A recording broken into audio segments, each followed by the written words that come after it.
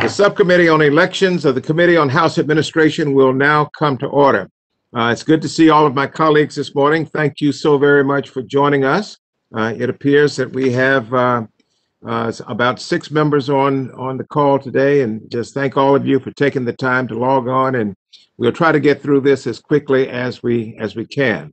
On the Democratic side, we have, in addition to the chair, we have Mr. Aguilar, Ms. Ledger-Fernandez, Ms. Scanlon, and of course myself. On the Republican side, we have Mr. Davis. I understand that he may be traveling, but he should be with us, Mr. Davis and Mr. Stile. So thank all of you for joining. As we begin, I want to very briefly note that we are holding this hearing in compliance with the regulations for remote committee proceedings pursuant to House Resolution 8. Generally, we ask our members, our subcommittee members and witnesses to keep their microphones muted when not speaking. And of course, the purpose for this is to limit the background noise.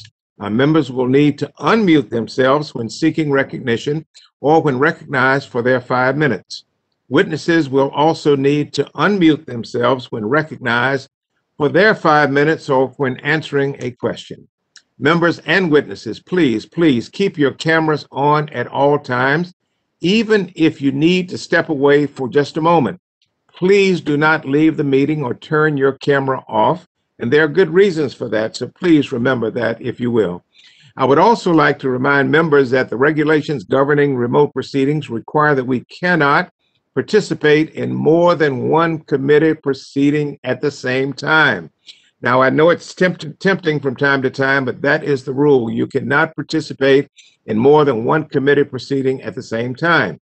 And so at this time, I'm going to ask unanimous consent that the chair be authorized to declare a recess of the subcommittee at any point, and that all members will have 5 legislative days in which to revise and extend their remarks and have any written statements be made part of the record. If there are no objections, I will so order it.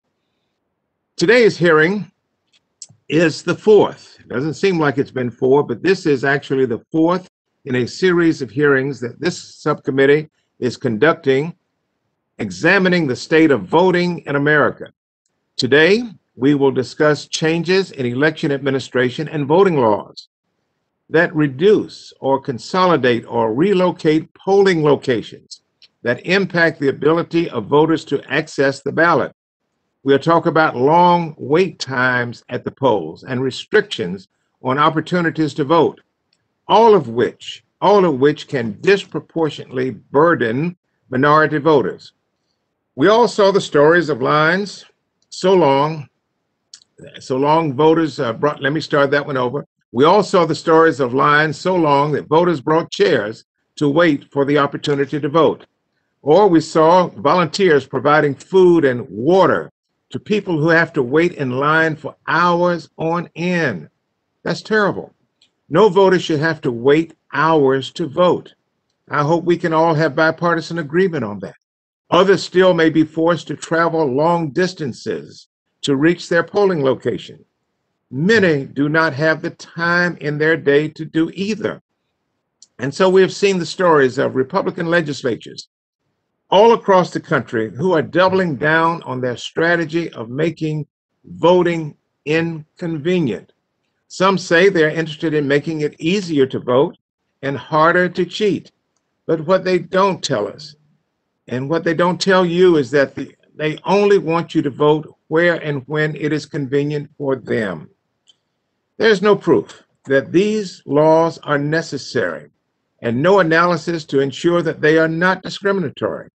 Unfortunately, the evidence reveals plainly the very opposite.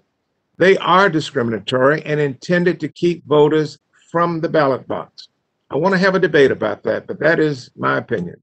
Expanded opportunities to vote, such as early mail-in or curbside voting, and access to drop boxes increase equal access to the ballot and can decrease these waiting times. We should provide more of these opportunities. Recent elections prove that if voters are given options for when and how to cast their ballot, participation in the electoral process will actually increase. When we increase the opportunities available to voters, it increases participation in our democracy. Our democracy only serves the people when every voter has the ability to freely and fairly participate. The Constitution, that great document that we all serve, the Constitution is unambiguously clear. Congress has a clear role in protecting this right to vote and ensuring equal, equitable access to the franchise. And so, my friends, I look forward to hearing and learning from today's witnesses and working with my colleagues on both sides of the aisle to ensure we do just that.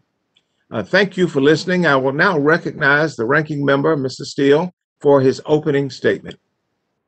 Thank you very much, Mr. Chairman. I start out nearly all of our hearings reminding folks that we saw historic turnouts in 2018 and 2020 elections. More people voted in the 2018 midterms than in any midterm election, and more people voted in 2020 than ever before.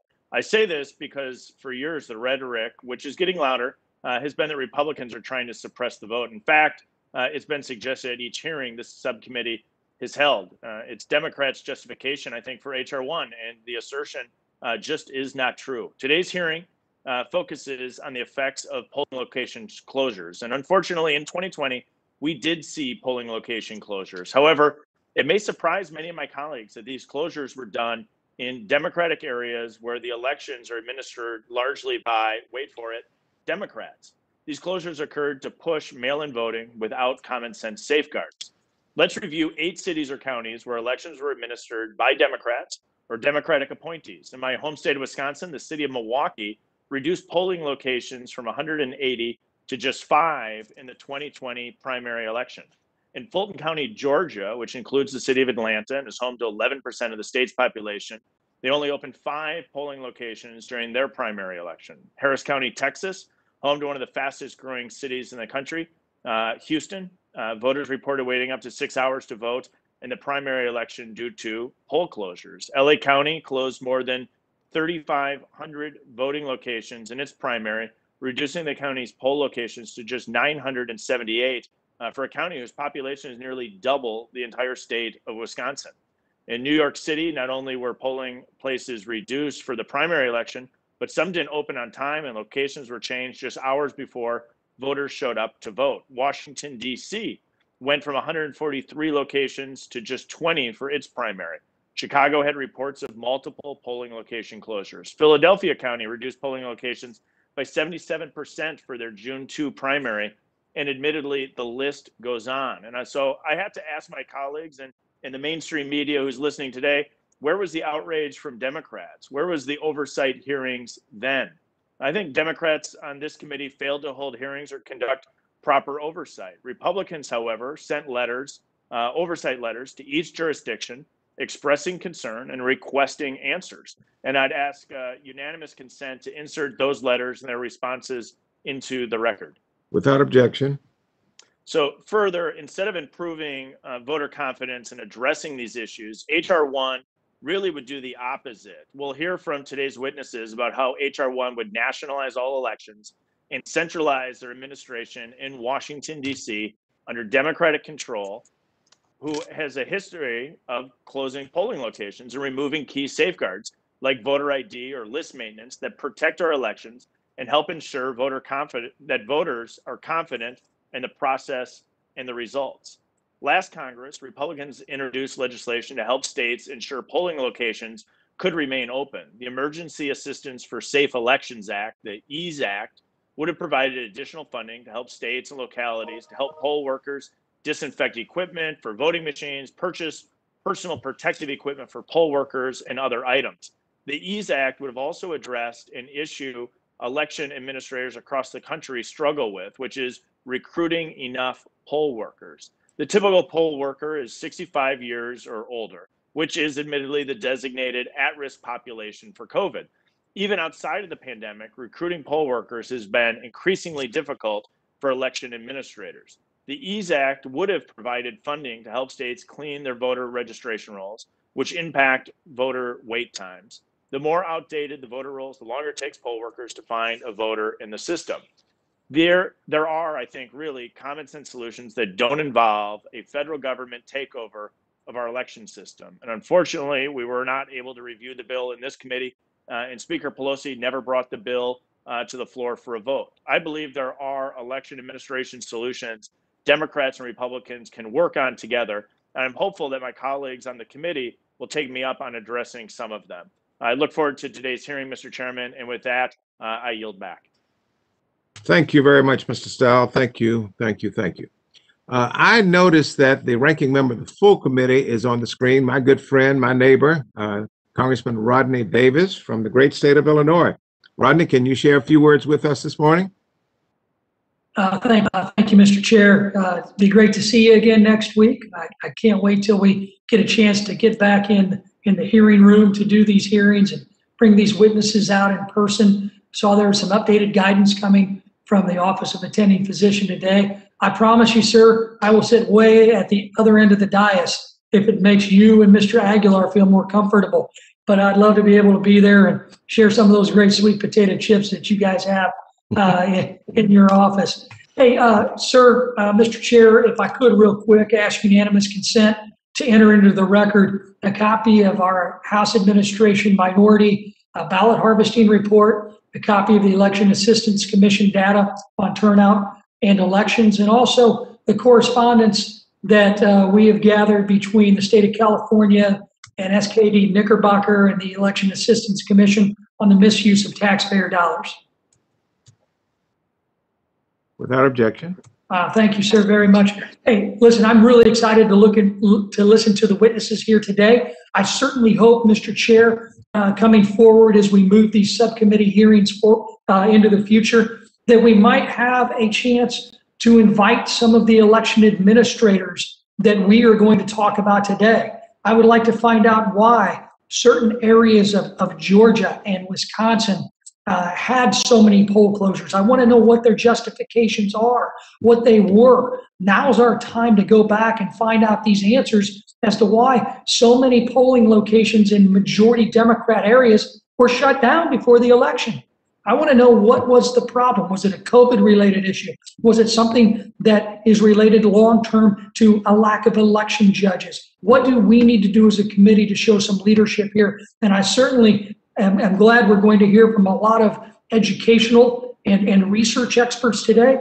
But I do believe in the future, if we could sit down and come up with a good two-panel hearing of this subcommittee for election administrators nationwide, so that we can, and especially those in the areas of Georgia and Wisconsin where we saw disastrous results from polling location closures. I'd love this subcommittee to be able to take that on. And with that, Mr. Chair, I'll yield back the balance of my time. Thank you. The gentleman yields back, and thank you, Mr. Davis. And let me just assure you, Rodney, that we are just as eager as you are to return to in-person hearings, but we're just concerned.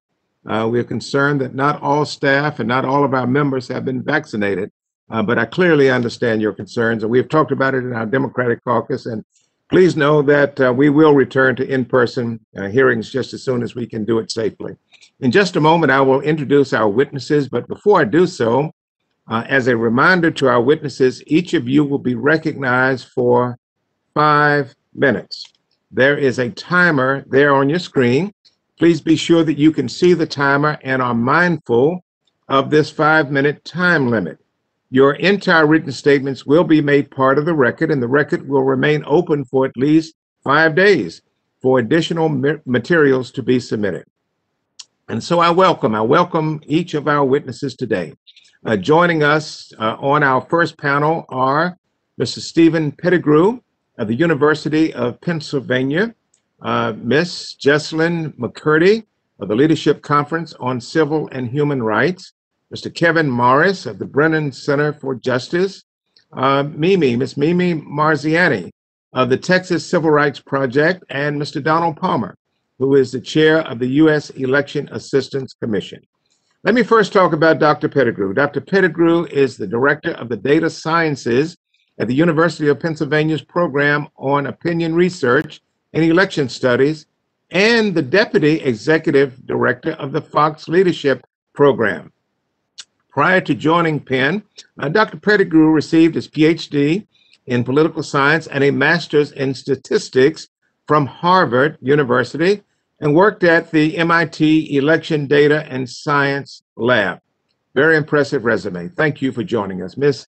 Jesselyn McCurdy is the Interim Executive Vice President for Government Affairs at the Leadership Conference on Civil and Human Rights. Prior to joining the Leadership Conference, Ms. McCurdy served as Deputy Political Director at the National Political Advocacy Department of the ACLU and as counsel for our House Judiciary Committee. Thank you for your work over the years. Kevin Morris. Kevin Morris is a quantitative researcher with the Brennan Center for Justice's Democracy Program, focusing on voting rights and elections.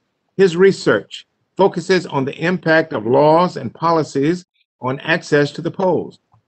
Now, Mr. Morris has a bachelor's in economics from Boston College and a master's in urban planning from NYU's Wagner School, with an emphasis on quantitative methods and evaluation. Mimi Mariziani is the president of the Texas Civil Rights Project, where she has served since 2016.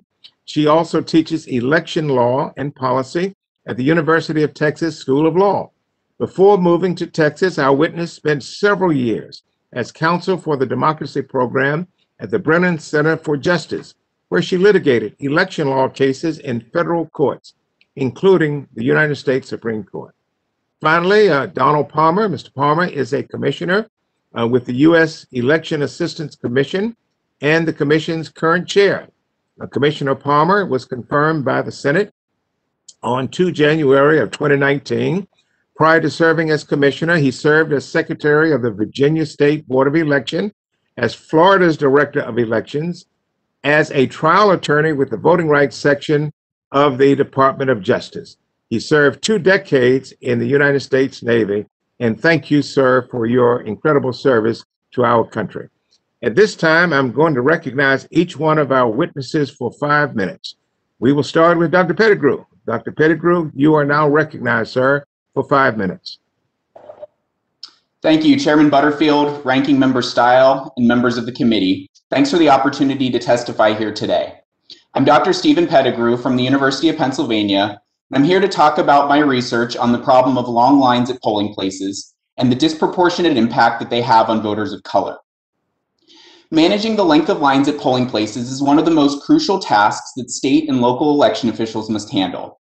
In 2013, the Bipartisan Presidential Commission on Election Administration recommended that no voter should have to wait more than half an hour to vote. In the November 2020 election, however, approximately 16 million voters waited in line longer than this 30-minute benchmark. About 5 million waited longer than an hour. As the problem of long lines has grown in recent decades, so too has the political science literature on the topic. In my testimony today, I'd like to highlight 3 key findings from that research. The first finding is that non-white voters tend to face considerably longer waits to cast their ballots than white voters. This racial difference is a consistent finding in research about long lines, no matter what data or research methodology is used. In my own research, I find that all other things equal, non-white voters are 3 times as likely as white voters to wait more than 60 minutes, and 3 times as likely to wait longer than 30 minutes and 6 times longer than 60 minutes to vote. Even in 2020, when average wait times were longer than any election since at least 2008, this racial gap persisted. Roughly 17% of white voters waited more than 30 minutes, compared to 23% of black voters, and 1 out of every 20 black voters waited longer than an hour, compared to 1 out of every 44 white voters. One possibility that could explain this gap is that non-white voters are more likely to live in urban areas and white voters in rural areas. If the logistics of elections are just harder in cities, then that could account for the racial gap in wait times. My research finds that although this is a piece of the story, the urban-rural divide accounts for less than half of the racial gap in wait times.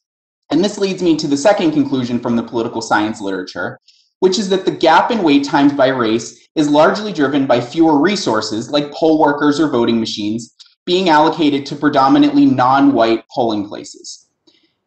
Policies like precinct closures, shortening voting hours, and voter ID laws can have significant impacts on wait times, especially for non-white voters. In some ways, lines at polling places are similar to lines at the grocery store or traffic on the highway. If there's too few cashiers or lanes, then shoppers or vehicles get backed up. And similarly, if a precinct has too few poll workers or not enough voting machines, then lines will develop. My research and that of other political scientists finds that the ratio of voters to poll workers or voters to machines tends to be more favorable in mostly white precincts. In addition to adding more resources to polling places, policymakers and election officials can influence line length in other ways. Opening new polling places that are well-staffed and well-resourced can decrease line length, while closing precincts without making dramatic changes to the unclosed ones can cause significantly longer waits. Increasing the hours of operation of polling places or the number of days of early voting can help mitigate long lines, while cutting hours has the opposite effect, causing voters to show up in larger clusters, creating the potential for bottlenecks. And lastly, increasing access to vote by mail is another effective way to shorten lines by decreasing the number of voters showing up to vote in person. The third key finding from research about long lines is that they can have negative consequences on the voter and the electoral system as a whole. Lines can be a big burden on those who have less flexibility in their schedule because of a tight work schedule or because they have to pick up their kids at school. In my research, I found that voters who experience a long wait are significantly less likely to turn out in subsequent elections. And given that 16 million voters experienced a long wait in 2020, my research suggests that hundreds of thousands could be turned off from voting in future years. Even more than that, researchers have found that voters who experience a long line are less confident in the integrity of the electoral system as a whole. They're less likely to believe that their ballot will be kept secret or that their votes will be properly counted. Standing in a long line to vote is perhaps one of the most common ways that voter satisfaction is eroded. It's clear from decades of research that non-white voters are significantly more likely to bear the cost of a long line than white voters. This fact is even more troubling when you consider that long lines decrease future turnout and erode voter confidence. Going forward, it's essential that when state and local election officials make changes to election procedures, they don't put their thumb on the electoral scale by widening the race gap in wait times. I want to thank the committee for their time and for holding hearings on this important topic of improving the health of our democracy, and I look forward to any questions that you have. Thanks. And thank you, Dr. Pettigrew. At this time, the chair will recognize Ms. McCurdy for 5 minutes. Chairman Butterfield, Ranking Member Stile and Davis, and members of the subcommittee, thank you for the opportunity to testify today. And thank you, Chairman Butterfield, for your leadership in calling this hearing. It is a critically important discussion as we watch an ongoing, coordinated, and calculated attack on the foundation of our democracy, the freedom and right to vote. Last year, across race, income, and zip code, and in the face of a once-in-a-century global pandemic, Americans turned out to vote in historic numbers. It was an awe-inspiring moment and a declaration of the great possibility of our nation to live up to the highest ideals. Yet in response, some politicians are trying to take us backwards by creating barriers for Black, Brown, and Indigenous and new Americans who want to exercise this fundamental right. The path was paved for these politicians by the U.S. Supreme Court in 2013 when 5 justices eviscerated Section 5 of the Voting Rights Act in the Shelby County versus Holder decision. Section 5, known as the heart of the Voting Rights Act, enabled the federal government to block proposed discriminatory voting restrictions in places with pervasive histories of discrimination. It also ensured that changes to voting rules were public, transparent, and evaluated to protect voters against discrimination based on race and language. It is imperative that Congress restore preclearance given the crisis our democracy is facing now. While these discriminatory barriers take many forms, I will focus on just one today, the removal of the very locations where ballots are cast and counted.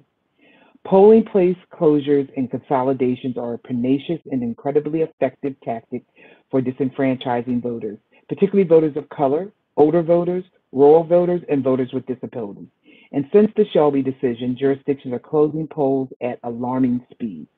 The Leadership Conference Education Fund documented the trend in our report, Democracy Diverted, when analyzing polling place closures in 757 counties once covered under Section 5. Chairman Butterfield, I would like to enter this report into today's hearing record. All right, unless there's objection, the report is received. Shockingly, we found 1,688 polling places were closed between 2012 and 2018. Overall, Texas alone closed 750 polling places. Arizona closed 320, and Georgia closed 214. Louisiana, Mississippi, Alabama, and North Carolina combined closed over 300 polls. Many of these closures are happening in communities of color rather than in majority white neighborhoods. And in many instances, officials provided no notice to voters that their voting precincts were closed or relocated. Not surprisingly, Georgia closed a higher percentage of polling places than any other state in 2018. In an extreme example, local policymakers left 7 counties in the state with just 1 polling place to serve thousands of people over hundreds of square miles. This is patently unacceptable, and particularly when viewed against America's persistent history of denying the right to vote to Black Americans.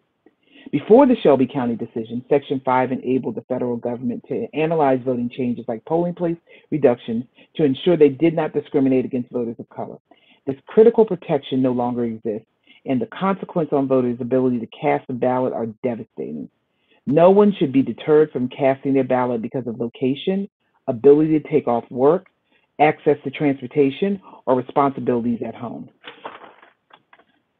Disturbingly, the attacks on our freedom to vote have only worsened following the 2020 election. According to the Brennan Center for Justice, since January, at least 14 states have enacted 22 laws that restrict the vote and put up barriers to the ballot box.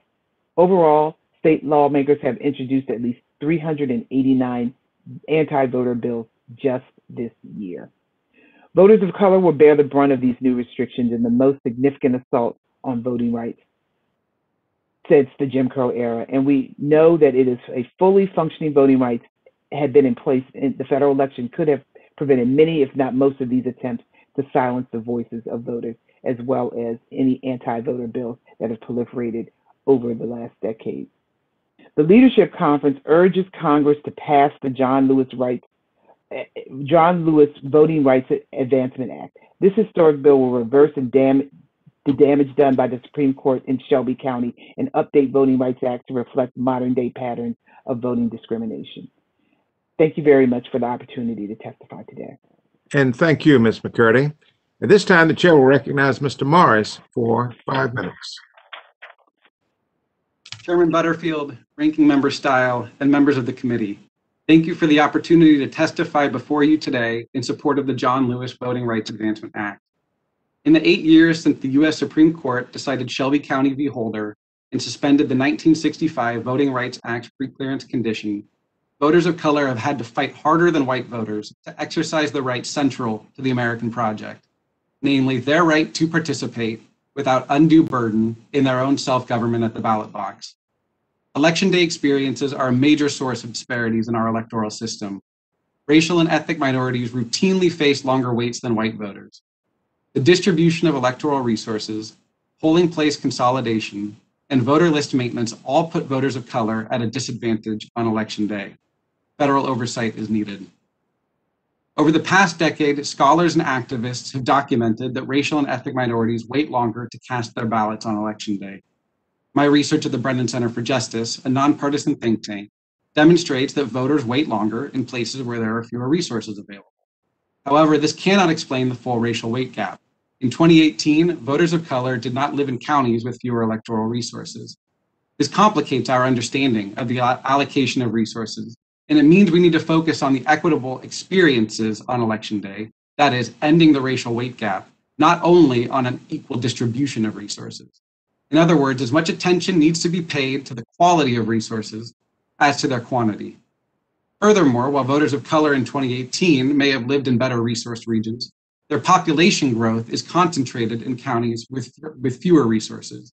Put differently, resource allocation patterns are on track to exacerbate, not mitigate, the racial weight gap in coming years. Nowhere do polling place resources matter more than in the number of poll sites available. A large body of empirical work has demonstrated the disenfranchising impact of polling place closures. This was thrown into sharp relief in 2020 by the COVID-19 pandemic, when the city of Milwaukee, Wisconsin shuttered nearly all of their polling places for the presidential primary. Just 5 out of more than 180 remained open. This last-minute decision to close the polling places came against the backdrop of a surge in vote-by-mail usage. However, as my research demonstrates, the accessibility of vote-by-mail was not enough to offset large declines in turnout in the city. Rather, turnout declined by an estimated 8 percentage points, or nearly a third. This negative effect was even larger for Black voters. Increases in voter purges in formerly covered jurisdictions have also led to a deterioration in polling place quality. The Shelby County decision led to a dramatic increase in voter purge rates in jurisdictions formerly covered under Section 5 of the VRA. Wrongful purges can and do disenfranchise some voters, but the consequences extend even to voters whose registrations were not canceled. My research shows that increased purge rates were associated with higher provisional ballot rates in formerly covered jurisdictions. Voters spend longer filling out provisional ballots than they do ordinary ones, which can cause slowdowns for entire polling places, and not just the voters who were wrongfully purged. Given that formerly covered jurisdictions were covered precisely because of their histories of racial discrimination, the ripple effects of increased provisional ballots are occurring where voters were once, but are no longer, protected by Section 5 of the VRA.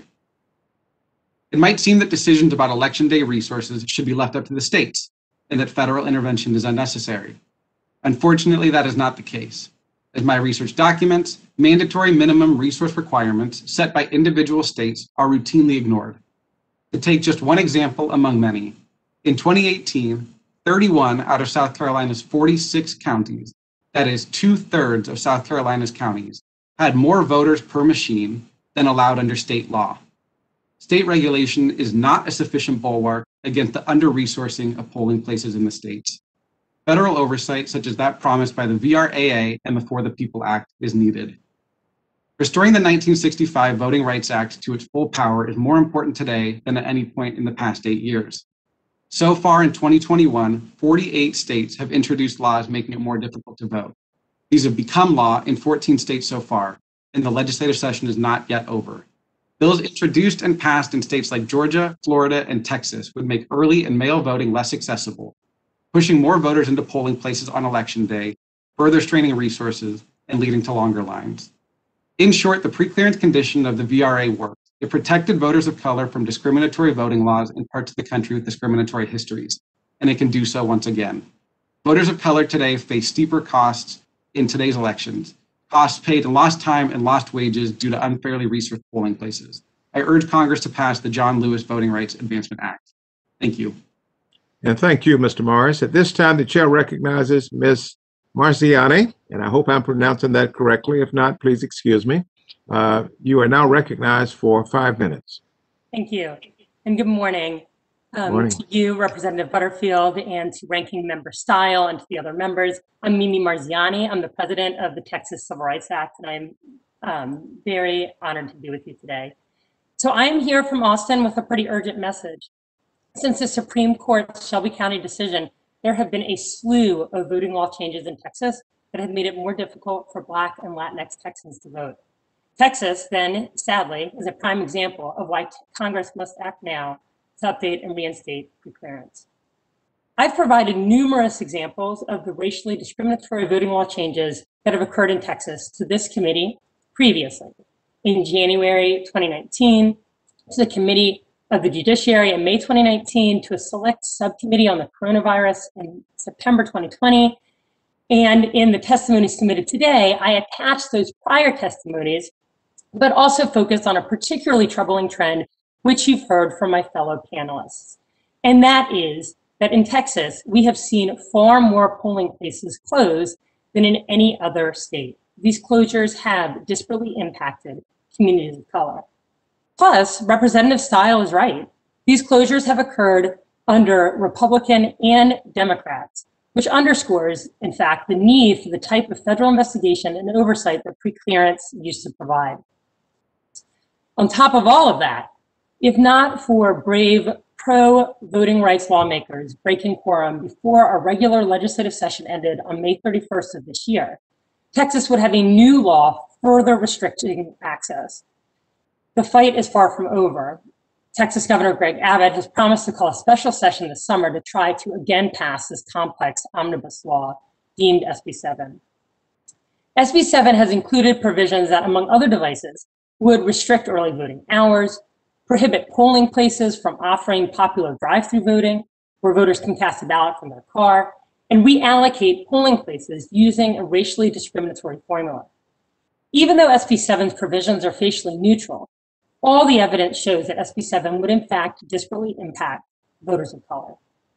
So first, SB 7 would have mandated that voting take place no earlier than 6 a.m. and no later than 9 p.m. And this appears to be a direct response to extended hour initiatives implemented across Texas in recent years in their variety of counties, and particularly in Harris County, where 8 24-hour early voting locations were set up in 2020. These were aimed at voters who are shift workers and can't cast their votes during regular business hours.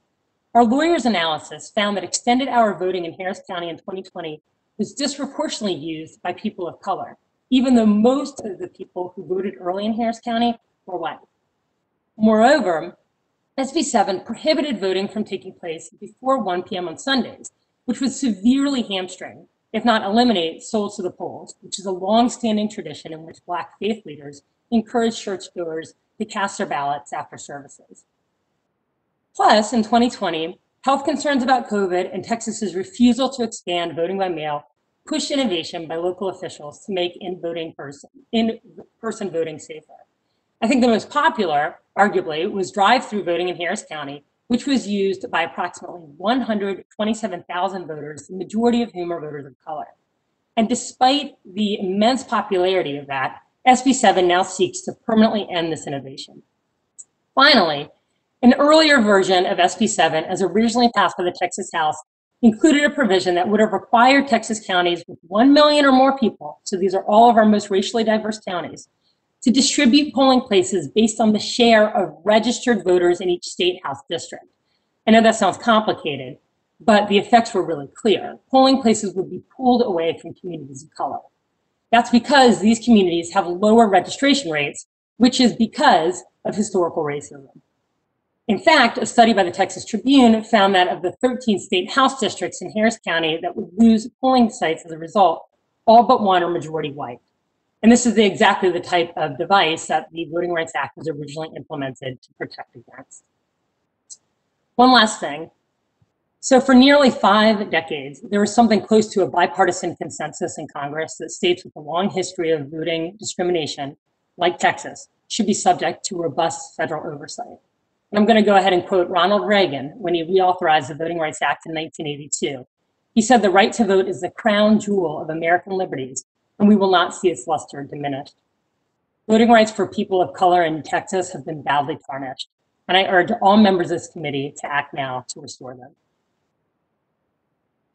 Thank you very much for your testimony. At this time, the chair will recognize Commissioner Palmer for 5 minutes. Good morning, Chairman Butterfield, Ranking Member Stile, and members of the Subcommittee on Elections. I appreciate the opportunity to testify this morning regarding the 2020 elections and the work of the United States Election Assistance Commission. The EAC is a bipartisan agency focused on election administration and supporting election officials across the country. This vital mission includes offering guidance to improve polling place quality and accessibility for those who need additional assistance, ensuring that our voting systems can be used privately and independently by voters with disabilities, and that the procedures are in place to ensure equal access to all Americans. Now, during the 2020 elections, the EAC responded immediately to the COVID-19 pandemic. We worked quickly in partnership with federal state partners to help local officials provide for the safety of their voters. These officials had to quickly adapt existing procedures to provide increased options for mail and absentee voting, move to consolidated or larger polling places, and include other options or innovations in voting. The increase in EAC operational funding and state grant funding made this essential assistance possible. Many states utilize their CARES Act grants to enhance polling place access, and some states actually increasing the number of polling places and to provide other options to vote during the pandemic. For example, adding voting centers or consolidated polling places, additional days and hours of early voting, additional recruitment, training of poll workers, and acquisition of additional equipment, all in an attempt to reduce potential congestion on election day and to keep the voters safe. On behalf of my fellow commissioners and EAC personnel, we appreciate your support and the attention you pay to our mission, and EAC aspires to do more. As a non-regulatory agency, our clearinghouse function is an important part of our mission to improve the administration of elections. We've just recruited a team of subject matter experts to join the agency, including 3 leading election administrators. They have combined nearly 40 years of experience. We've also established a new position focused solely on the accessibility of voting systems, polling places, and every aspect of business at the EAC. This subject matter expert is devoted to election administration and ensuring election officials have the resources they need to serve the voters. We also are going to launch a new advisory board comprised of local election officials from the 50 states to provide recommendations to the EAC, get down to the local level. Together, EAC and state and local officials will continue to innovate, safeguard the integrity of our nation's elections, and instill public confidence in those elections. Today's hearing addresses polling place quality and the potential barriers. While we have not received all election survey data, a recent U.S. Vote Foundation survey found that 89% of respondents indicated they were satisfied with the overall 2020 experience. This represents an improvement over 2016, a rate of 76%. Moreover, voters who cast their ballots in person at a polling place reported over 92% satisfaction in 2020. Now, this is in line with other 2016 polling, where 95% of respondents said the performance of poll workers was excellent or very good. 2016 lines were shorter than they were in 2012, with 74% of voters waiting less than 10 minutes and 18% waiting between 10 and 30 minutes. That trend continues to move in the right direction. This was a similar positive opinion of polling place management, where 82% of respondents were saying things were run well at the polling place, and 60% say things were run okay. State and local officials deserve high praise for these efforts.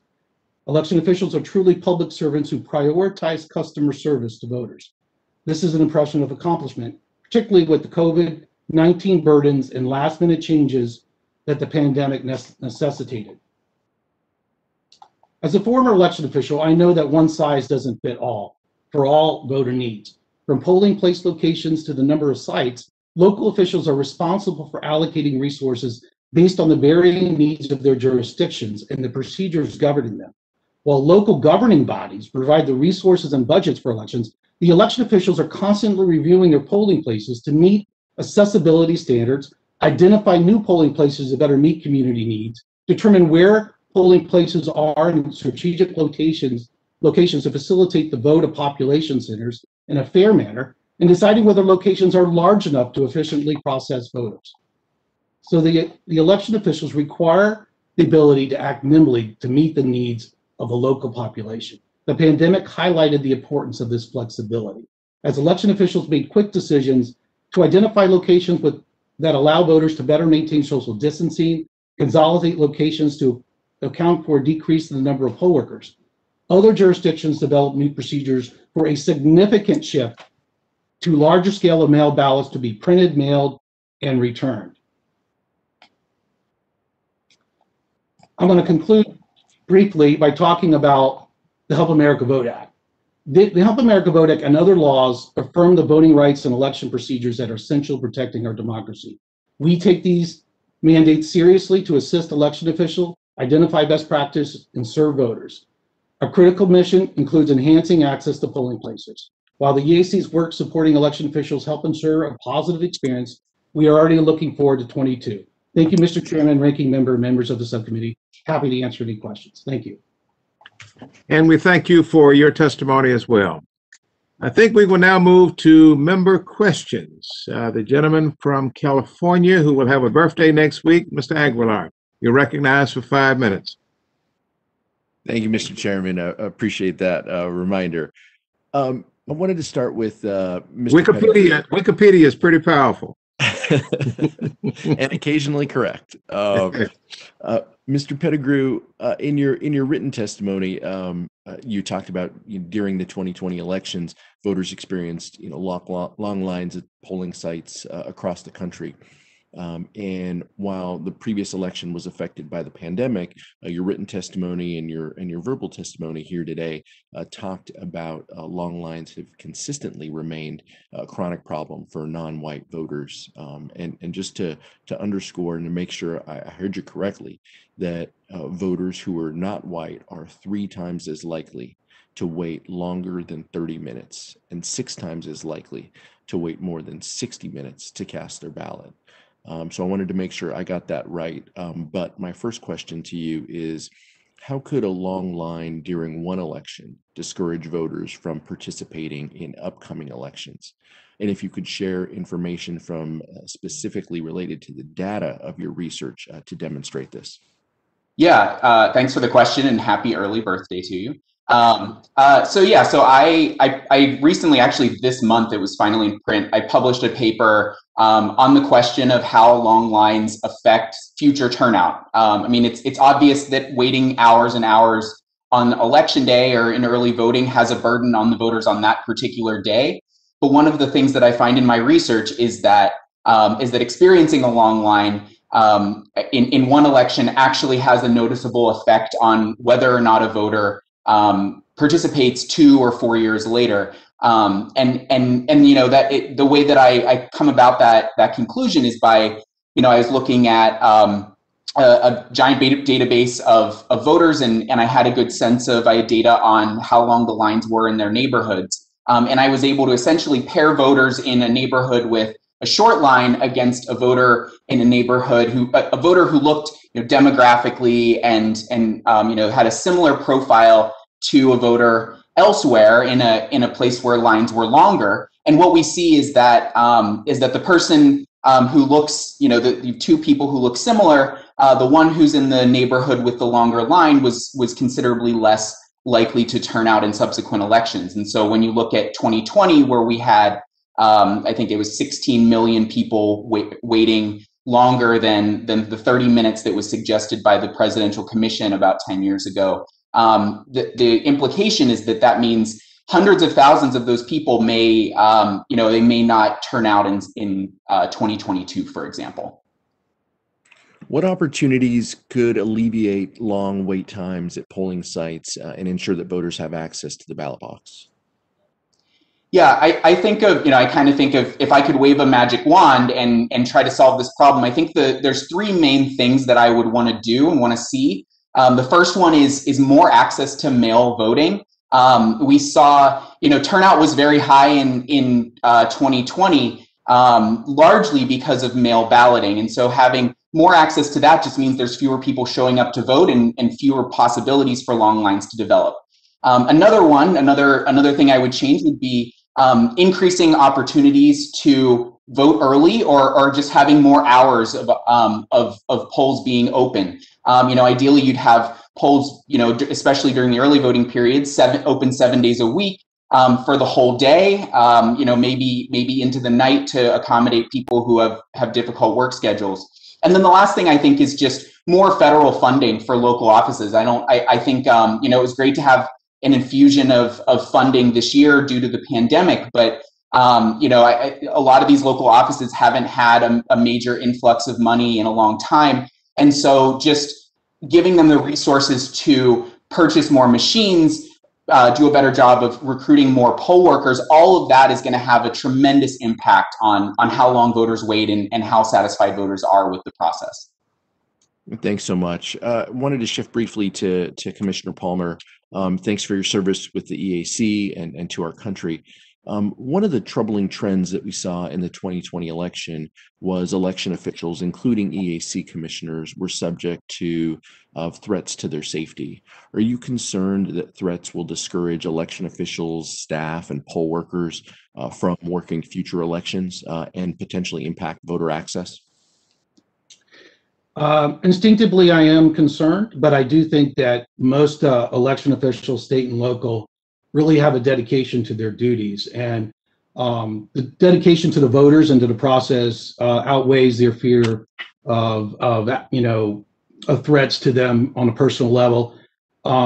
We have been talking about this as a community, and one of the ways that we intend to address it is to do better training of what the options are dealing with local law enforcement and federal resources when it comes to how to take care of ourselves and to our people and to our election offices, and just reassure our poll workers and our election staff that we care about them and that there are procedures in place like other communities that might receive threats. So I am concerned, but again, I know that people really care about their job and about their commitment to the American voter, and they'll continue to do their duties. Appreciate it. Sorry, Mr. Chairman, yield back. That's fine. Thank you. At this time, the chair recognizes the ranking member of the subcommittee for 5 minutes. Thank you very much, Mr. Chairman. Mr. Morris, you studied the spring 2020 primary election in Milwaukee, correct? Yes, that's correct. And in the city of Milwaukee, polling locations were reduced from 180 locations to 5, correct? Yes, that is correct. In the city of Milwaukee is a little more than 1/3 African American, correct? I don't have that number right in front of me, but that sounds about right. Yeah, a little over. I think it's closer to 38, but we'll call it a little over 1/3 for sake of easy conversation. And in contrast, the city of Madison, located about 70 miles to the west, 66 of 92 polling locations remained open. Also, a democratically controlled city, but less than 10% African American. In your analysis, Milwaukee turnout was reduced by what percentage directly attributed to the consolidation of polling locations? We estimate that it was about 9 percentage points, between 8 and 9 percentage points. And would that impact be even more significant for Black residents in Milwaukee? Thank you for the question. Yeah, we found that the negative turnout effect was slightly larger for Black Milwaukee residents. I appreciate you looking into this. I hope the committee takes the opportunity to investigate this decision by a democratically appointed election official in the city of Milwaukee when one of the key elections in that spring primary election was a white incumbent Democratic male mayor running against an African-American woman. As I said in my opening statement, I think it would surprise a lot of my colleagues that many of these closures were mandated by Democrats and Democratic appointees. And so, Mr. Morris, I appreciate you reviewing the Milwaukee primary election, your review and insight into that. Let me shift gears over to you, Mr. Palmer, if I can. As part of the clearinghouse function, the EAC has engaged with state and local election officials to assist with election contingency planning. And as we saw last year, election officials across the country were tested at the highest levels as a result of the COVID-19 pandemic and had to make emergency changes to their processes and procedures for administering both the primary and general election to ensure that voters could vote safely and securely. My colleagues on the other side of the aisle are seeking to nationalize our country's election by implementing new unfunded federal mandates that would impact election officials' ability to administer federal elections. Are there mandates that could limit an election official's ability in responding in emergency? Can you comment on that? Well, the EAC isn't involved in that process. As a former lawyer at the Department of Justice, there used to be a process in place which every change at the local level, county, township, locality, would be submitted, and there was a process for emergency procedures. But this was a unique year with a lot of major strategic changes and minor changes at the local level, just to make sure that the process was safe. And so, as you can see, there were a lot of procedures that were made at the local level to get through the 2020 election. But if those changes, say we were outside the Emergency Act, right? So there's an exclusion there you're identifying.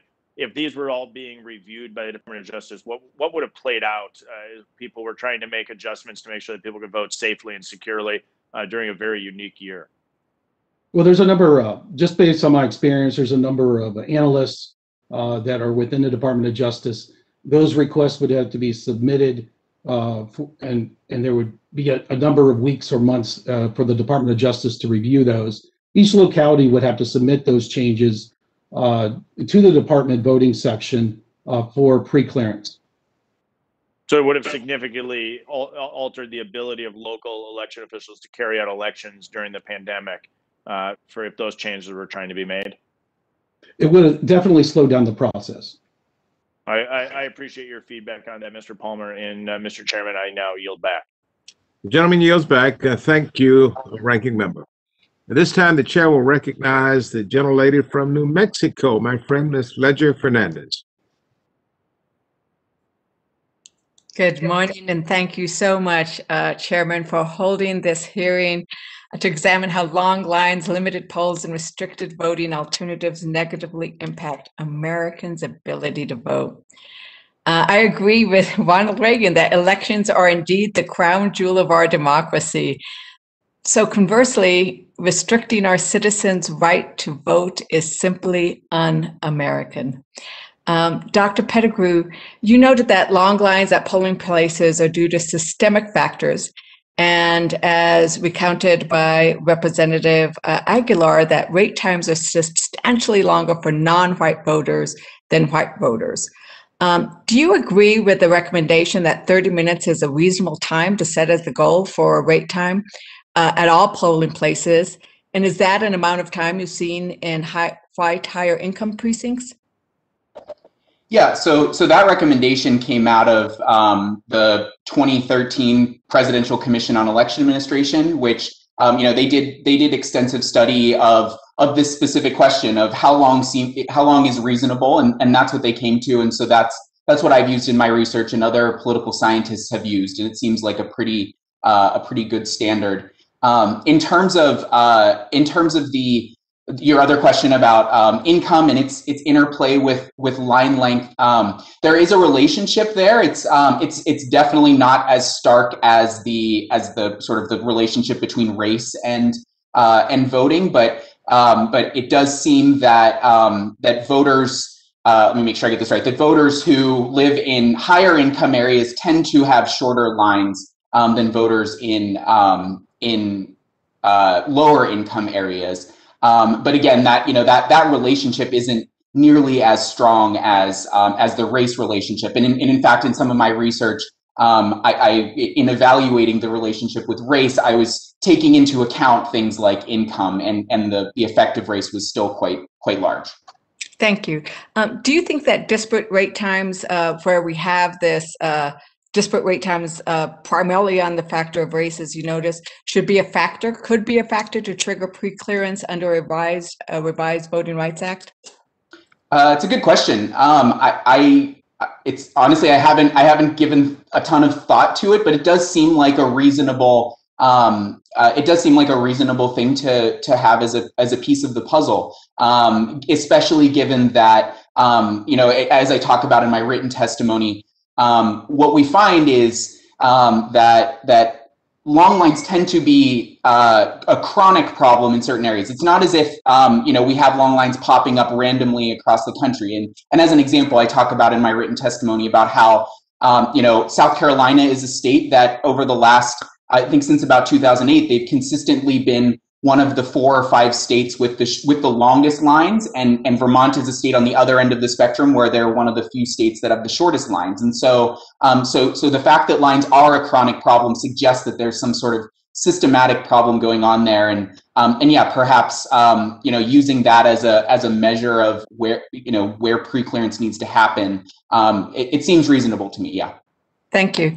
Mr. Morris, you testified that voters of color had to fight harder to vote than white voters. How does this statement address the claims made at the beginning of this hearing that the higher turnout in 2020 demonstrates we don't have a voting access problem that needs fixing? And what is your response to these claims? Thank you for that question. I think it's important to recognize that it is a wonderful thing that we saw as high a turnout in the last few elections as we did. But we still didn't have 100% turnout. There are still eligible citizens who did not participate, and I would imagine that some of those are individuals who the costs were too high to participate, or the information was not clear enough, or they had to travel too far to get to their polling place. And so I guess my feeling is that high turnout doesn't necessarily mean that there are no problems anymore. And we know there's a growing literature in the political science world showing that some of these regressive voting laws do disproportionately impact voters of color. And so, factors that increase turnout for everybody, but might increase turnout more for white voters can still lead to discrepancies in the electorate. Thank you. I did want to ask Ms. McCurdy regarding the 3.5 years to ban North Carolina's law for the that she had in her written testimony that claimed it was the most restricted voting law North Carolina has seen since the era of Jim Crow, and what that told us about the need to reinstate Section 5. But I see my time has expired, so perhaps that could be a written question that she responds to in writing. And I yield back, Mr. Chair. I thank the gentlelady. Thank you very much. At this time, the chair recognizes the ranking member of the full committee, my friend, Mr. Davis. Well, thank you. And thank you to my colleagues. I will save the committee and anyone watching my happy birthday song to Mr. Aguilar. I'll just sing it to you in person next week, Pete, if that's all right. Hey, Mr. Morse, I'm glad I followed you. I'm glad to understand that you feel as though that people may not have been able to go vote, but you don't have the statistics to back a lot of that up. I certainly hope we can get some of the experts at this hearing to do an analysis of why we didn't get to 100% voter turnout. Is that something, Mr. Morris, that you're suggesting that we should have compulsory voting in the United States? I'm not suggesting that. I more was making the point that there's still room for us to do better. I appreciate the question, but there is a lot of room. There is a lot of room for us to do better, and frankly, Mr. Morris, I don't think we get enough credit as the United States for what we did right the last 2 election cycles. How about you? I think that it's a wonderful thing that we saw turnout as high as we did for the last two federal elections. Absolutely, and especially in the midst of a pandemic when we had local election officials trying to use the limited resources they had to give everybody access, and that's what's amazing. I mean, we know what the end game of the subcommittee hearing process is going to be. We're going to call for covered jurisdictions for every single jurisdiction in America. I certainly would be interested in whether or not this subcommittee will put out a report that would advocate for compulsory voting, as we see in other countries. But I appreciate your optimism on what happened in 18 and 20, and appreciate your expression of your opinion and feelings as to what we can do to make it better. And certainly hope we can get some statistical analysis in the future to see what we can do to drive those last vestiges of folks out and what really stopped them from going to vote. As you know, I feel too that many of them may just not have wanted to go vote. Maybe they didn't like the 2 candidates running. Who knows? That's what's great about America. It's their choice. Hey, Mr. Palmer, glad to have you back, sir, as the chair of the EAC and also as a former elections administrator. What are some of the practical considerations the election officials must consider right now in polling place management? Well, polling place management, I mean, when you talk about trying to reduce lines, I worked at the Bipartisan Policy Center on this, and I've really come to the conclusion that it's about an investment in technology. It's about more accurate voter rolls to make sure that we are allocating the voting equipment properly, that election officials at the local level have that information, and the local governing bodies have that information about where voters are, how many registered voters per precinct, that sort of solution. I also think that I'm always a believer in more training and transparency. And I think that if we have the resources and the time, I think localities need to invest in better training of their poll workers and being able to understand that other voters may have needs in language assistance or with disabilities. And so they're prepared for any event that takes place. But like I said in my testimony, some of the statistics are really good when it comes to the opinion of voters for local election officials, that they're actually serving them. And that's very encouraging from my perspective. Oh, do you think, Mr. Palmer, that when you look at the state's failure to conduct list maintenance as required under the National Voter Registration Act, do you think that could have an impact on long lines at polling places? Well, it absolutely does. The Presidential Commission on Election Administration, a number of years ago, it identified that when there's individuals that are no longer living in the jurisdiction, it really does provide a misallocation of resources. And so you may have 2 two polling places in an area where a lot of the people may have left already, or you have an increase in voters in one other area of the county, if your registration rules aren't accurate, it's very possible that you may not be as prepared as you think you are to efficiently handle voters that come to the polling place. And so there's always going to be lines in a lot of these high turnout elections. Election officials want to make sure they have the most accurate data to efficiently process them and make sure that there's enough equipment to process them through the voting process so the next voter in line can vote in a timely manner. Right. I know I'm running out of time. One last question. Has the EAC conducted any studies on polling location wait times, and will election administrators ever be able to get rid of wait times for voting? I don't know if I have a precise answer to that question. I know we did some work with the Bipartisan Policy Center on that, and I did a lot of work personally on identifying that. And so there has been a lot of people, including members of the panel, that have looked at this issue. And my general comment would be that it's really improved over the years. Over every election, there's been an improvement in that process, going back all the way up to 2012. Once we start targeting the issue using data, election officials have been sort of oriented to the problem, how to resolve the problem, and there's been a response to it. So to me, it's one of those examples where there was a problem. We really put some of the best minds together to identify what sort of resources would help local election officials solve the issue, and we generally are improving in that area. Great. I have no more time. I yield back, Mr. Chair. Thank you, Mr. Davis. At this time, the chair will recognize the gentlelady from the Commonwealth of Pennsylvania, my friend Mary Gay Scanlon. Take it away, please. Thank you very much, Mr. Chairman, and thank you for convening this next in our series of hearings on voting rights. I'd like to direct my questions to Dr. Pettigrew, also from the Commonwealth of Pennsylvania and my alma mater, the University of Pennsylvania. You know, Pennsylvania in the last election cycle had the interesting experience of having for the first time universal mail-in ballots available. Our Republican legislature had passed, also with support from Democrats, a law in October 2019, pre-pandemic, had passed a law that for the first time allowed no excuses mail-in voting. And millions of Pennsylvanians took advantage of that during the pandemic. Now, obviously, that created some issues because we hadn't had that access before, and many of our counties were not quite prepared for that, but they performed, as Mr. Davis suggested, they performed admirably and with great integrity in meeting the challenges of the day. Can you speak about how having access to early and no excuses mail-in voting can help address issues of lines at polling places? Yeah, certainly.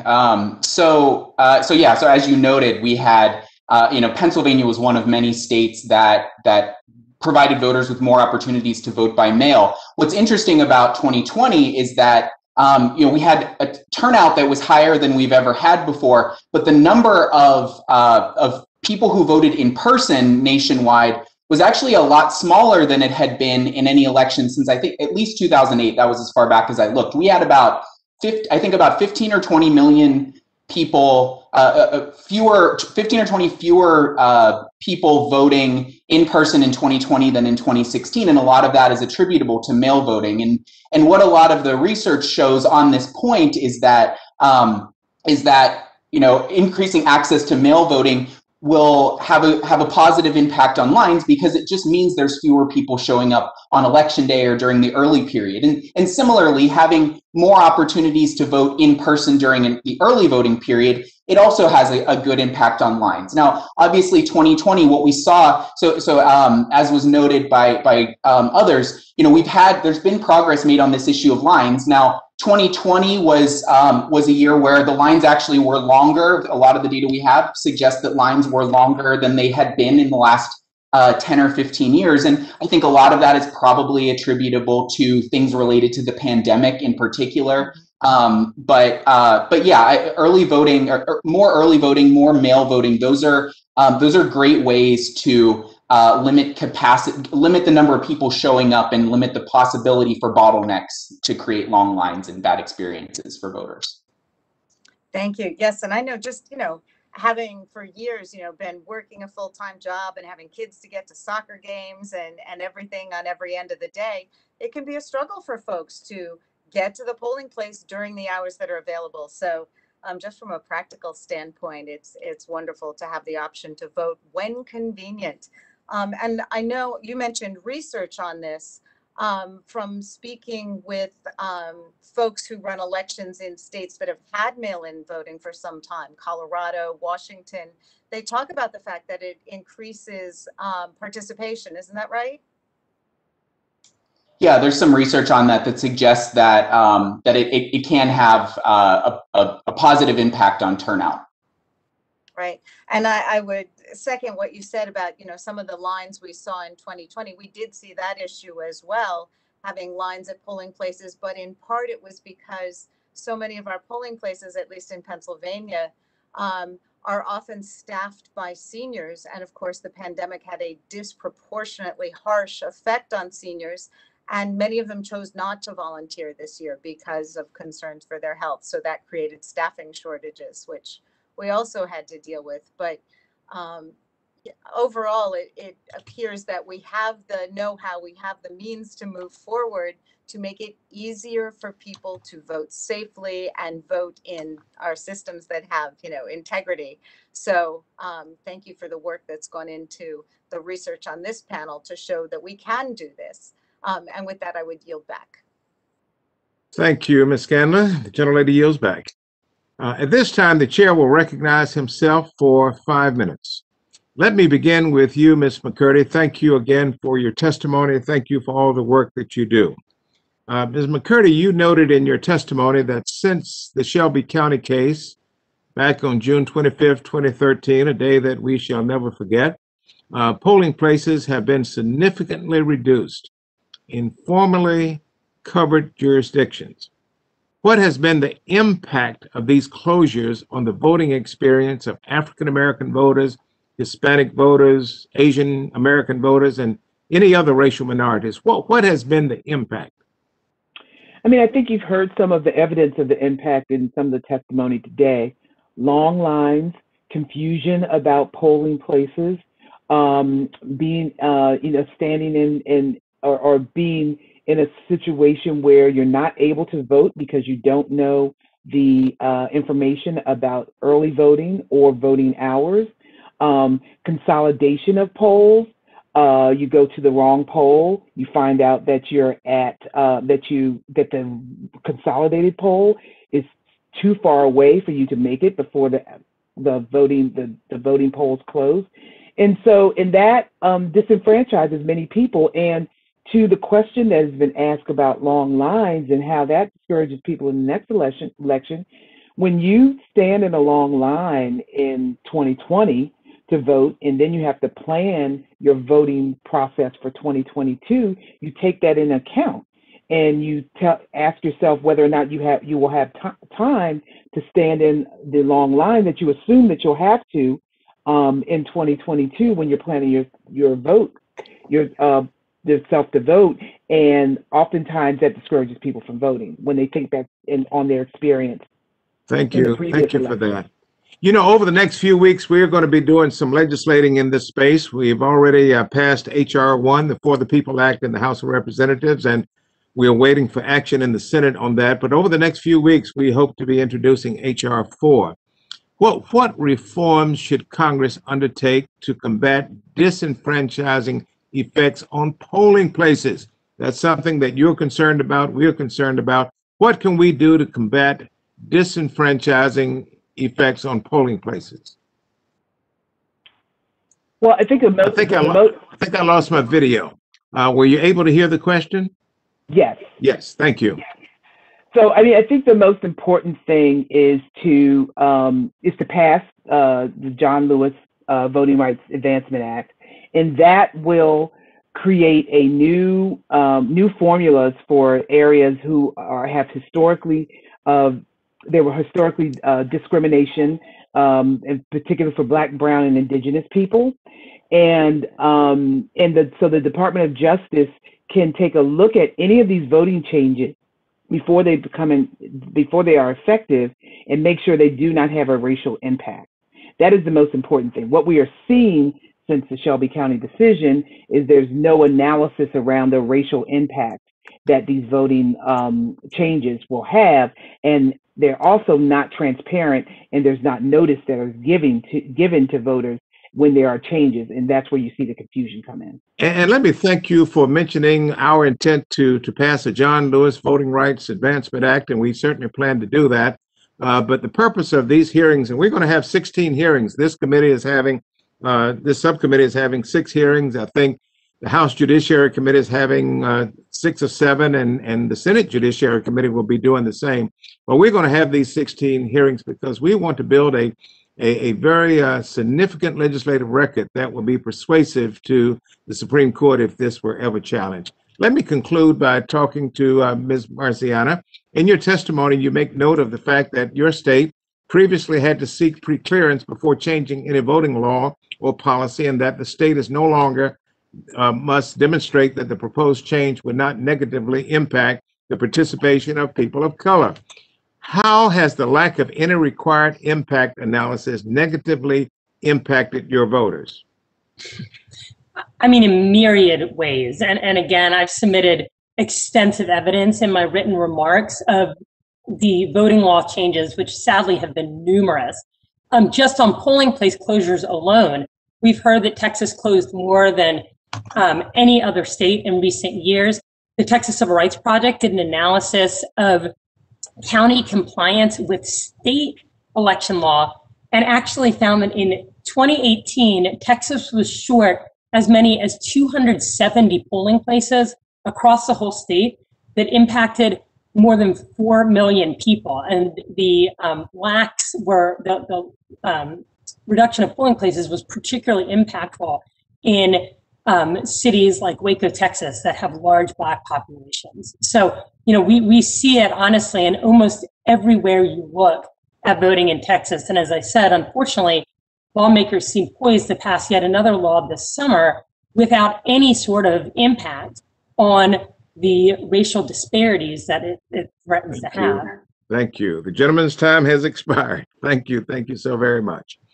Let me thank all of the witnesses for your testimony. It's been very insightful, and we thank you very much. You're helping us to build a legislative record that will be very, very valuable as we write the John Lewis Voting Rights Advancement Act. Thank you very, very much.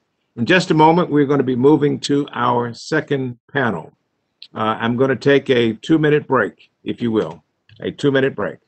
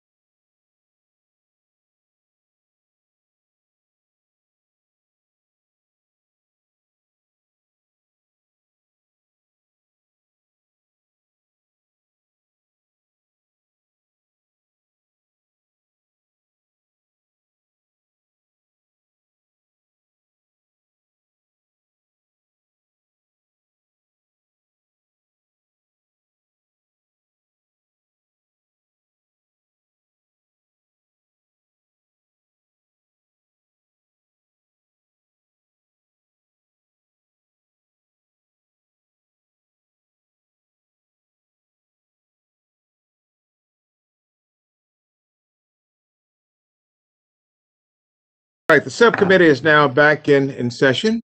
Thank you for your patience, and thank you again to our first panel. Joining us today on our second panel are Michael Herron of Dartmouth University, Gilda Daniels of Advancement Project, Danielle Lang of Campaign Legal Center, Isabel Longoria, I cannot pronounce it, help me staff, Longoria, thank you, the Elections Administrator of Harris County, Texas, and Ashley Titus of the Lawyers Democracy Fund. Thank you for joining us today. Next, we have Dr. Michael Herron. Dr. Herron is the William Clinton Story Remsen 1943 Professor of Government at the legendary Dartmouth University. His areas of expertise include election administration and applied statistical methods, and his research has analyzed the impact of a variety of election administration practices on turnout and minority voters. Dr. Herron holds his PhD degree in political science from Stanford University. Next is Gilda Daniels. Ms. Daniels is the Director of Litigation at the Advancement Project and an Associate Professor at the University of Baltimore School of Law. She is a nationally recognized voting rights and election law expert, served as a Deputy Chief in the voting section of the Department of Justice's Civil Rights Division under President Clinton and President Bush. Next is Danielle Lang. Danielle is the Director of the Voting Rights Program at the Campaign Legal Center, where she litigates a wide range of voting rights and redistricting matters before federal courts, including our Supreme Court. Ms. Lang also has an active amicus brief before the Supreme Court and other federal courts, as she is an adjunct professor at Georgetown Law, where she teaches an election law practicum. Isabel, help me again, staff.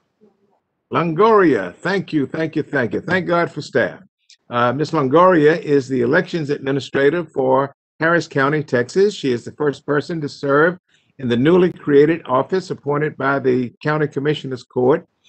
During the 2020 election, she worked alongside Harris County Clerk Chris Hollins at the County Elections Office, helping implement many of the successful and innovative voting policies in Harris County that they used during the election of 2020. Finally, Ashley Titus. Ashley is a board member and the corporate secretary of the Lawyers Democracy Fund. She is a partner at the law firm of Bell, McAndrews, and Hilthack, which she joined in 2004. And she maintains a nationwide law practice, advising clients on compliance with complex campaign finance and advertising, lobbying, and nonprofit tax-exempt statutes and regulations. Thank you to the witnesses, and now I will recognize each witness. I will begin with Dr. Herron. You are now recognized for 5 minutes. Thank you, Representative Butterfield and Representative Stile, for this opportunity to speak to the committee. I appreciate this. My work as an academic is in the field of what's called election administration. We obviously heard a lot about that in the first panel. This is a field in political science. It dates roughly to 2000. That's in the presidential election that was complicated, disputed then. That was the origin of a lot of interest in political science in the sort of questions that we're engaging in discussion today. My own research reflects that as well. It is a nonpartisan field. People interested in election administration study how it is that voters cast their ballots, not why some are Democrats or Republicans. I just want to emphasize that so it's clear that this is really a scientific field, trying to understand how a system works. A key concept in the field of election administration is what's called the cost of voting. This refers to a cost, not necessarily a financial cost, that individuals must pay in order to participate in democracy. So one cost is time. It's called the time tax. People waiting in line is a cost of voting, gathering documents, traveling to vote, possibly determining where to vote. These are all activities that incur costs, and so it's a generic part of a cost of voting for a voter.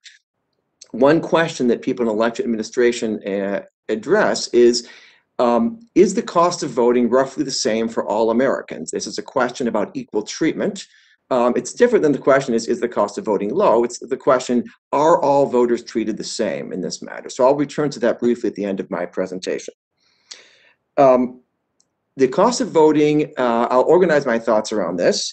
There have been efforts within the past several decades in the United States to lower the cost of voting for Americans.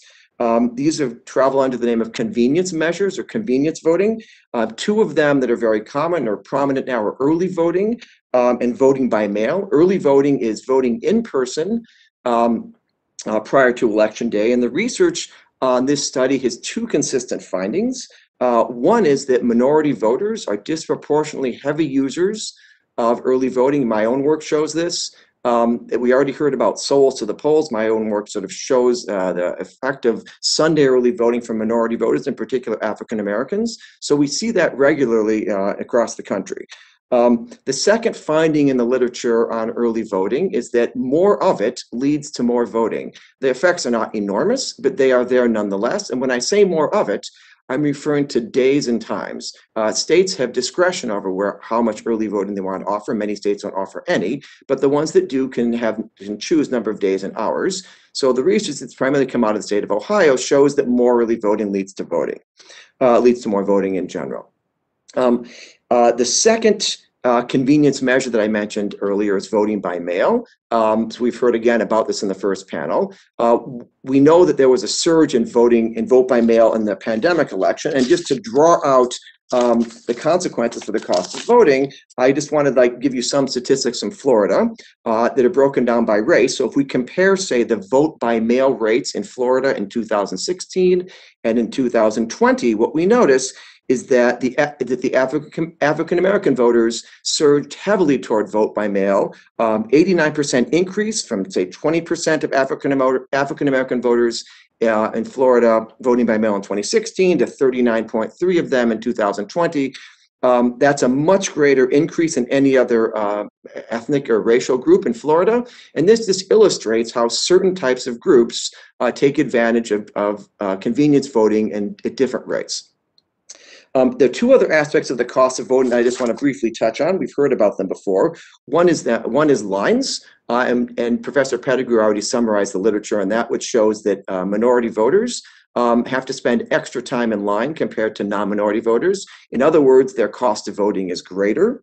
And in addition, there is literature on the effect of voters receiving new polling places. So this literature, which is concentrated in Florida, North Carolina, and California, shows that when individuals receive new polling places, that their voting rates tend to drop in a very subtle way, but they tend to be lower in future elections, much as voters who wait in lines tend to have slightly lower turnout rates in future elections. We know that these features of election administration, lines, polling places, codes, and so forth, disproportionately affect minority voters. And that means that these individuals, circling back to sort of how I wanted to start, disproportionately have higher costs of voting than non-minority voters. And that shows that these election administration practices have consequences for equal treatment of voters, in particular different racial and ethnic groups in the country. Thank you very much. And thank you for your testimony. This time, the chair recognizes Mrs. Daniels for 5 minutes. Thank you to Chairperson Butterfield and to the Committee on House Administration, Subcommittee on Election, for holding today's important hearing discussing how voting restrictions impede the right to vote.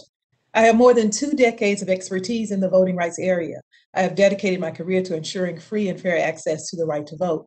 It is appropriate to have this discussion today with the onslaught of proposed legislation across the country that has as its intent to make it harder to access the right to vote.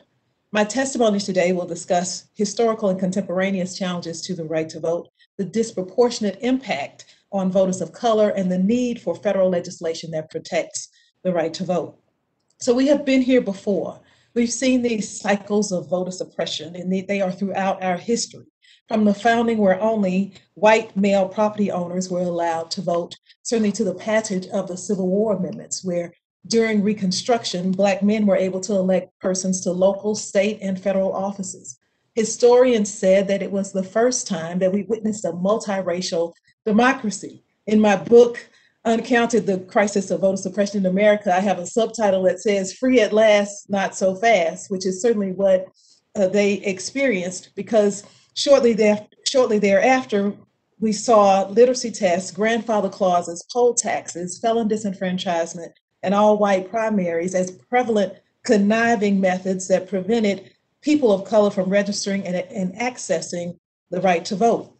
It was state laws throughout the South and other parts of the country that barred people of color from the voting booth. It was the Voting Rights Act that provided Black and brown people the ability to access the right to vote. The impact of the Voting Rights Act cannot be overstated. We must note that Blacks have been in this country for 400 years and have only been voting for 56. This is a testament to the power of the Voting Rights Act. It removed barriers such as the literacy tests, as well as poll taxes and other disenfranchising mechanisms, and allowed Black and brown people across the country, but particularly in the South and Southwest, to access the right to vote. The act has been severely weakened and endures constant assault. The Shelby County versus Holder decision, which has been discussed earlier, sounded the alarm for legislatures to once again pass laws that would make access to the right to vote harder and impede the ability of voters of color. Some states responded almost immediately to pass restrictive and suppressive legislation that adversely impacted voters of color. Since Shelby, a weakened Voting Rights Act allows states to engage in the process of voter suppression without consequence, and that is certainly what we are seeing today. Advancement Project has chronicled the Shelby effect on communities of color in several publications that are included in my written testimony, and I would ask that they would be included and entered into the record today. We conducted people's hearings across the country in 2019 and allowed persons to provide firsthand accounts and tell the story of resilience, perseverance, and voter suppression. Voters of color encounter a plethora of problems in their attempt to exercise their right to vote. When polling places close or other barriers are erected to access the right to vote, the burden and cost of voting increases tremendously in communities of color. Since the Shelby decision, voters of color have been increasingly harmed by polling site closures, language access barriers, states' failure to comply with the ADA, financial barriers to voting, and lack of transparency on voting law changes, among many other voter suppression tactics. These tactics force voters to travel long distances to register or to cast a ballot, and certainly are inclusive of the cost of voting measures that Professor Herron just recently discussed. We saw in November 2020, certainly that access to early weekend voting was crucial, and we saw that certainly in Georgia that voters of color participated the voters of color participated in souls to the polls and weekend voting at a higher percentage than white voters. We've also, Advancement Project and other civil rights organizations have been engaged in certainly trying to expand access to the ballot in 2020 and are now challenging laws that seek to roll back that access in 2021. As a former deputy chief in the Civil Rights Division voting section, I must say that litigation is not enough. Litigation alone will not address the widespread assault on the right to vote. Without Section 5, we have returned to the piecemeal litigation that does not address the systemic problem. Congress must pass legislation that addresses the disproportionate impact and burden on voters of color accessing the right to vote, which requires states with a proven history of voter suppression and discrimination to prove that any changes to their election laws will not disenfranchise voters. Congress has the power to rewrite, and certainly to write an ending that supports access and addresses the disproportionate impact on voters of color. This should not be a partisan issue. It is an issue that is fundamental to our democracy. And I encourage Congress to protect our democracy and pass appropriate legislation. Thank you. Thank you very much, Ms. Daniels. At this time, the chair will recognize Ms. Lang for 5 minutes. Good afternoon, and thank you to the committee for holding these hearings and the opportunity to testify on these important matters. Voting in America today does not occur solely in person on a single Tuesday. Americans routinely vote early, in person, or by mail. Indeed, for many Americans, including those with disabilities, student voters, elderly voters, voters of color, and low-income voters with unforgiving schedules and limited transportation, these voting options are a necessary lifeline. But early in-person voting and vote by mail options are wildly uneven nationwide. While some Americans enjoy a broad range of voting opportunities, others face increasing constraints on their voting options. Early in-person voting access, which ensures that the fundamental right to vote does not hinge on one's schedule on a single day, is an essential component of our voting system. Weekend voting days are particularly crucial for those who cannot afford to lose pay or risk job security to vote during working hours. And unsurprisingly, voters of color take advantage of early voting options at higher rates. After all, as you've already heard, they are more likely to face structural barriers to voting on election day and longer wait times at the polls. Further, Black voters have rallied around Sunday voting options to organize highly effective Souls to the Polls campaigns. Early in-person voting is just as secure as election day voting, yet legislators have sought to restrict it when people of color use it effectively. In 2011, Florida eliminated a Sunday voting day after 2008 election data showed that Black and Hispanic voters used Sunday voting the most and white voters used Sunday voting the least. In 2013, North Carolina also eliminated a Sunday voting day because of its disproportionate use by Black voters, leading a court to call it as close to a smoking gun as we are likely to see in modern times. And in 2014, Ohio eliminated its Golden Week, an overlapping period of early voting and voter registration, an option that was, once again, most popular with Black voters. Finally, just this session, both Georgia and Texas legislators pushed, albeit unsuccessfully for now, bills that would eliminate or severely restrict Sunday voting. In addition to early voting, we know that equitable vote-by-mail practices increase voter participation. These practices include universal eligibility, reasonable application and submission procedures, and opportunities to correct technical errors. But once again, some Americans fare much better than others on this score. First, while most states now give all voters the option to vote by mail, 16 states continue to limit access to voters that fit within rigid criteria, locking most residents out. Second, the processes for vote by mail can make the option elusive. In Mississippi, a vote by mail application has to be notarized. In Alabama, the ballot must be accompanied by a copy of a photo ID and a notary or 2 witness signatures. In Minnesota, a mail ballot requires a signature from another registered Minnesota voter, an obvious hurdle for out-of-state voters. In fact, we've seen students take to Twitter to try to find Minnesotans in their area to witness their ballots. Third, states have restricted access to secure ballot drop boxes. Last year, about 41% of mail-in voters chose to use drop boxes. Yet Texas and Ohio both moved to limit drop boxes to 1 per county. Predictably, this hit large urban counties with the highest percentage of voters of color the hardest. And fourth, in some states, election officials have unfettered discretion to reject a ballot if they perceive discrepancies in the voter's signature, leading to the disproportionate rejection of ballots of voters of color. And while most states now allow voters to fix such issues, a few states, notably Texas and Tennessee, do not. Indeed, Tennessee's mail voting rules are a model in what not to do. The state has rigid eligibility criteria, refuses access to most first-time voters, criminalizes distribution of applications, does not allow any drop boxes, and has no process to allow voters to fix discrepancies. And this year, Georgia and Kansas have mimicked Tennessee by prohibiting or restricting the mere distribution of mail ballot applications to voters. Finally, our electoral system wholly ignores the approximately 750,000 voters who find themselves in jails on election day. These voters are largely eligible to vote, but de facto disenfranchised because jails and election officials alike have not set up systems to enable their participation. This Congress has a historic opportunity to create an equitable baseline of voting opportunities and stop the onslaught of discriminatory voting proposals. Thank you for the opportunity to testify, and I'd be happy to answer any questions. And thank you for your testimony.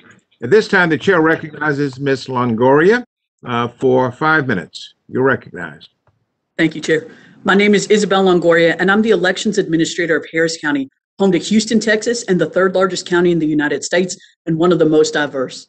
During the November 2020 presidential election, despite a global pandemic, Harris County had a historic 1.68 million voters participate in a safe, accessible, transparent, and equitable manner. The increased turnout was driven by innovations like drive-through voting, 24-hour voting, and a proactive mail ballot program. Methods that intentionally and successfully increased voting in minority communities and reduced wait times. For example, though only 38% of early voters in the presidential election were Black, Latino, or Asian, 53% of those communities used drive-through voting.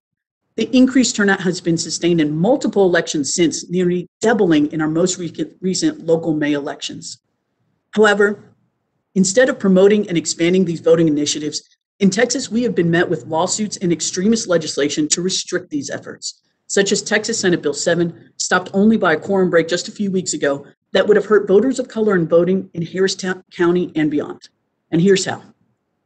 First, forbidding election offices from sending mail ballot applications directly to voters.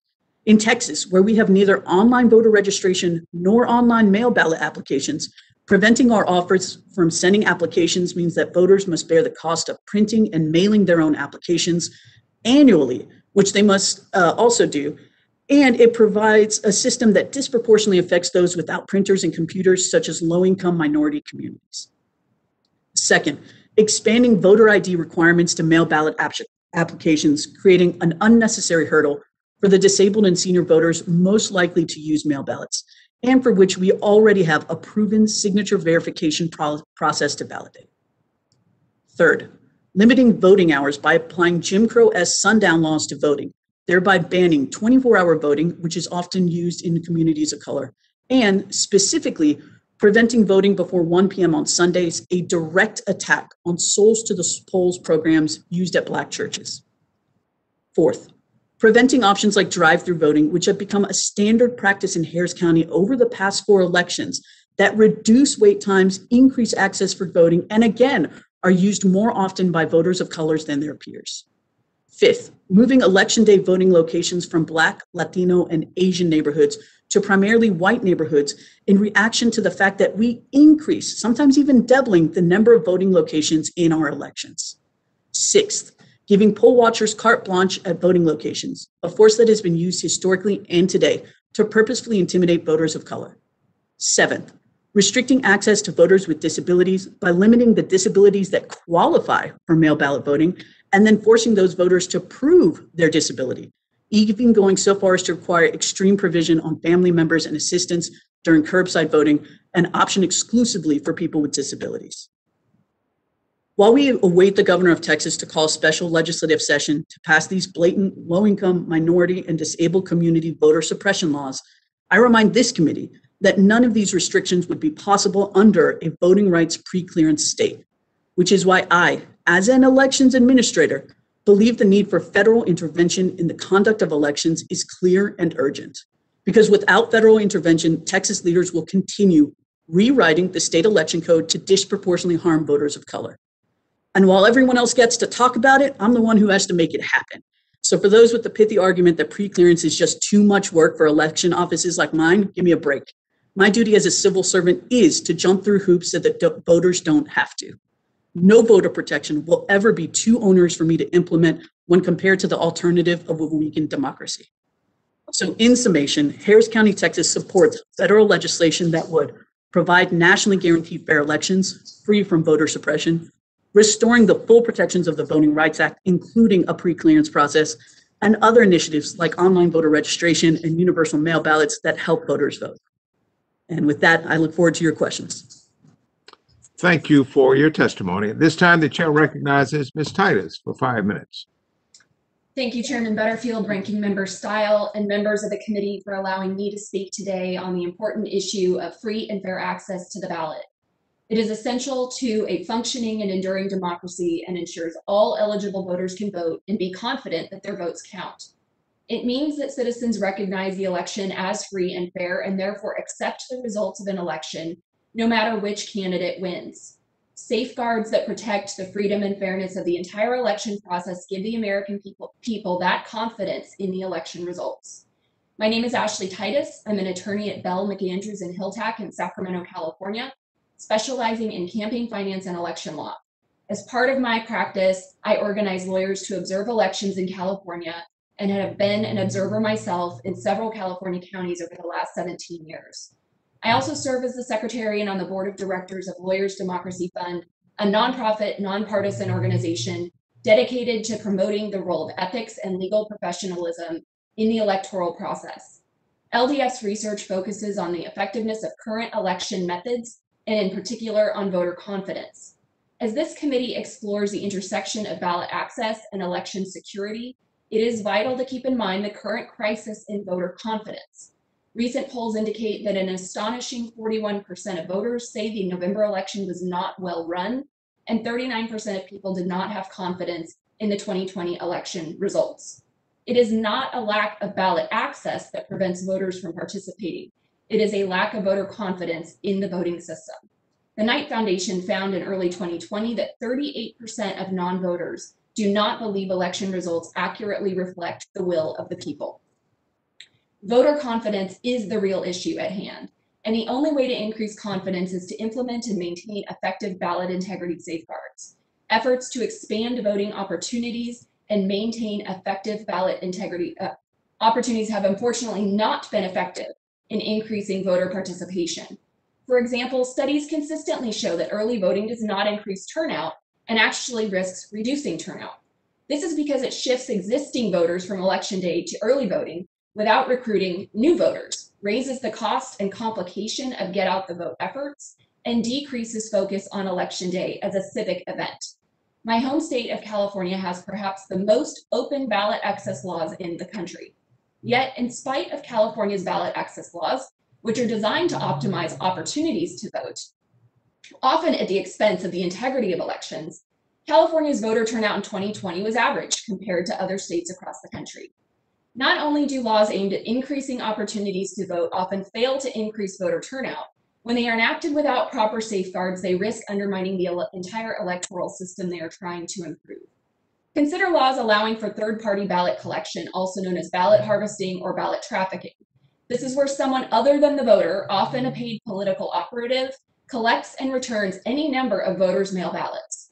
Unscrupulous harvesters can pressure voters to cast their ballot in a particular way, and in doing so undermine the secrecy of the ballot box, a long-held essential principle of American elections intended to preserve the right to vote one's conscience. The sad reality is that those at most risk from coercion or disenfranchisement by an unscrupulous ballot harvester are the most vulnerable in our society. But even if states put meaningful limitations on ballot harvesting to ensure integrity, allowing 24-hour unmonitored drop boxes to receive voted ballots makes these limitations nothing more than words on paper.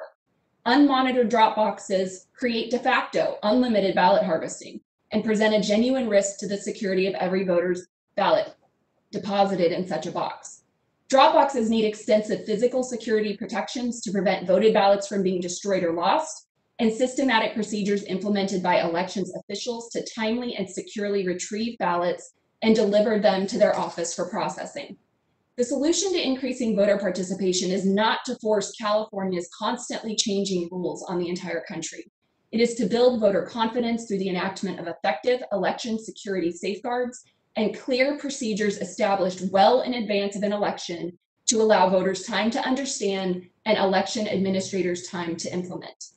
Each state should be free to enact the appropriate election methods that serve the diverse needs of its electorate, coupling procedures that make voting more accessible with safeguards that protect the integrity of the process.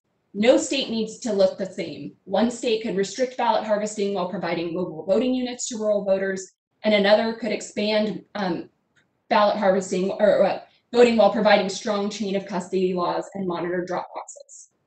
Thank you for the opportunity to present my comments and my perspective to the committee. And we thank you for your testimony as well.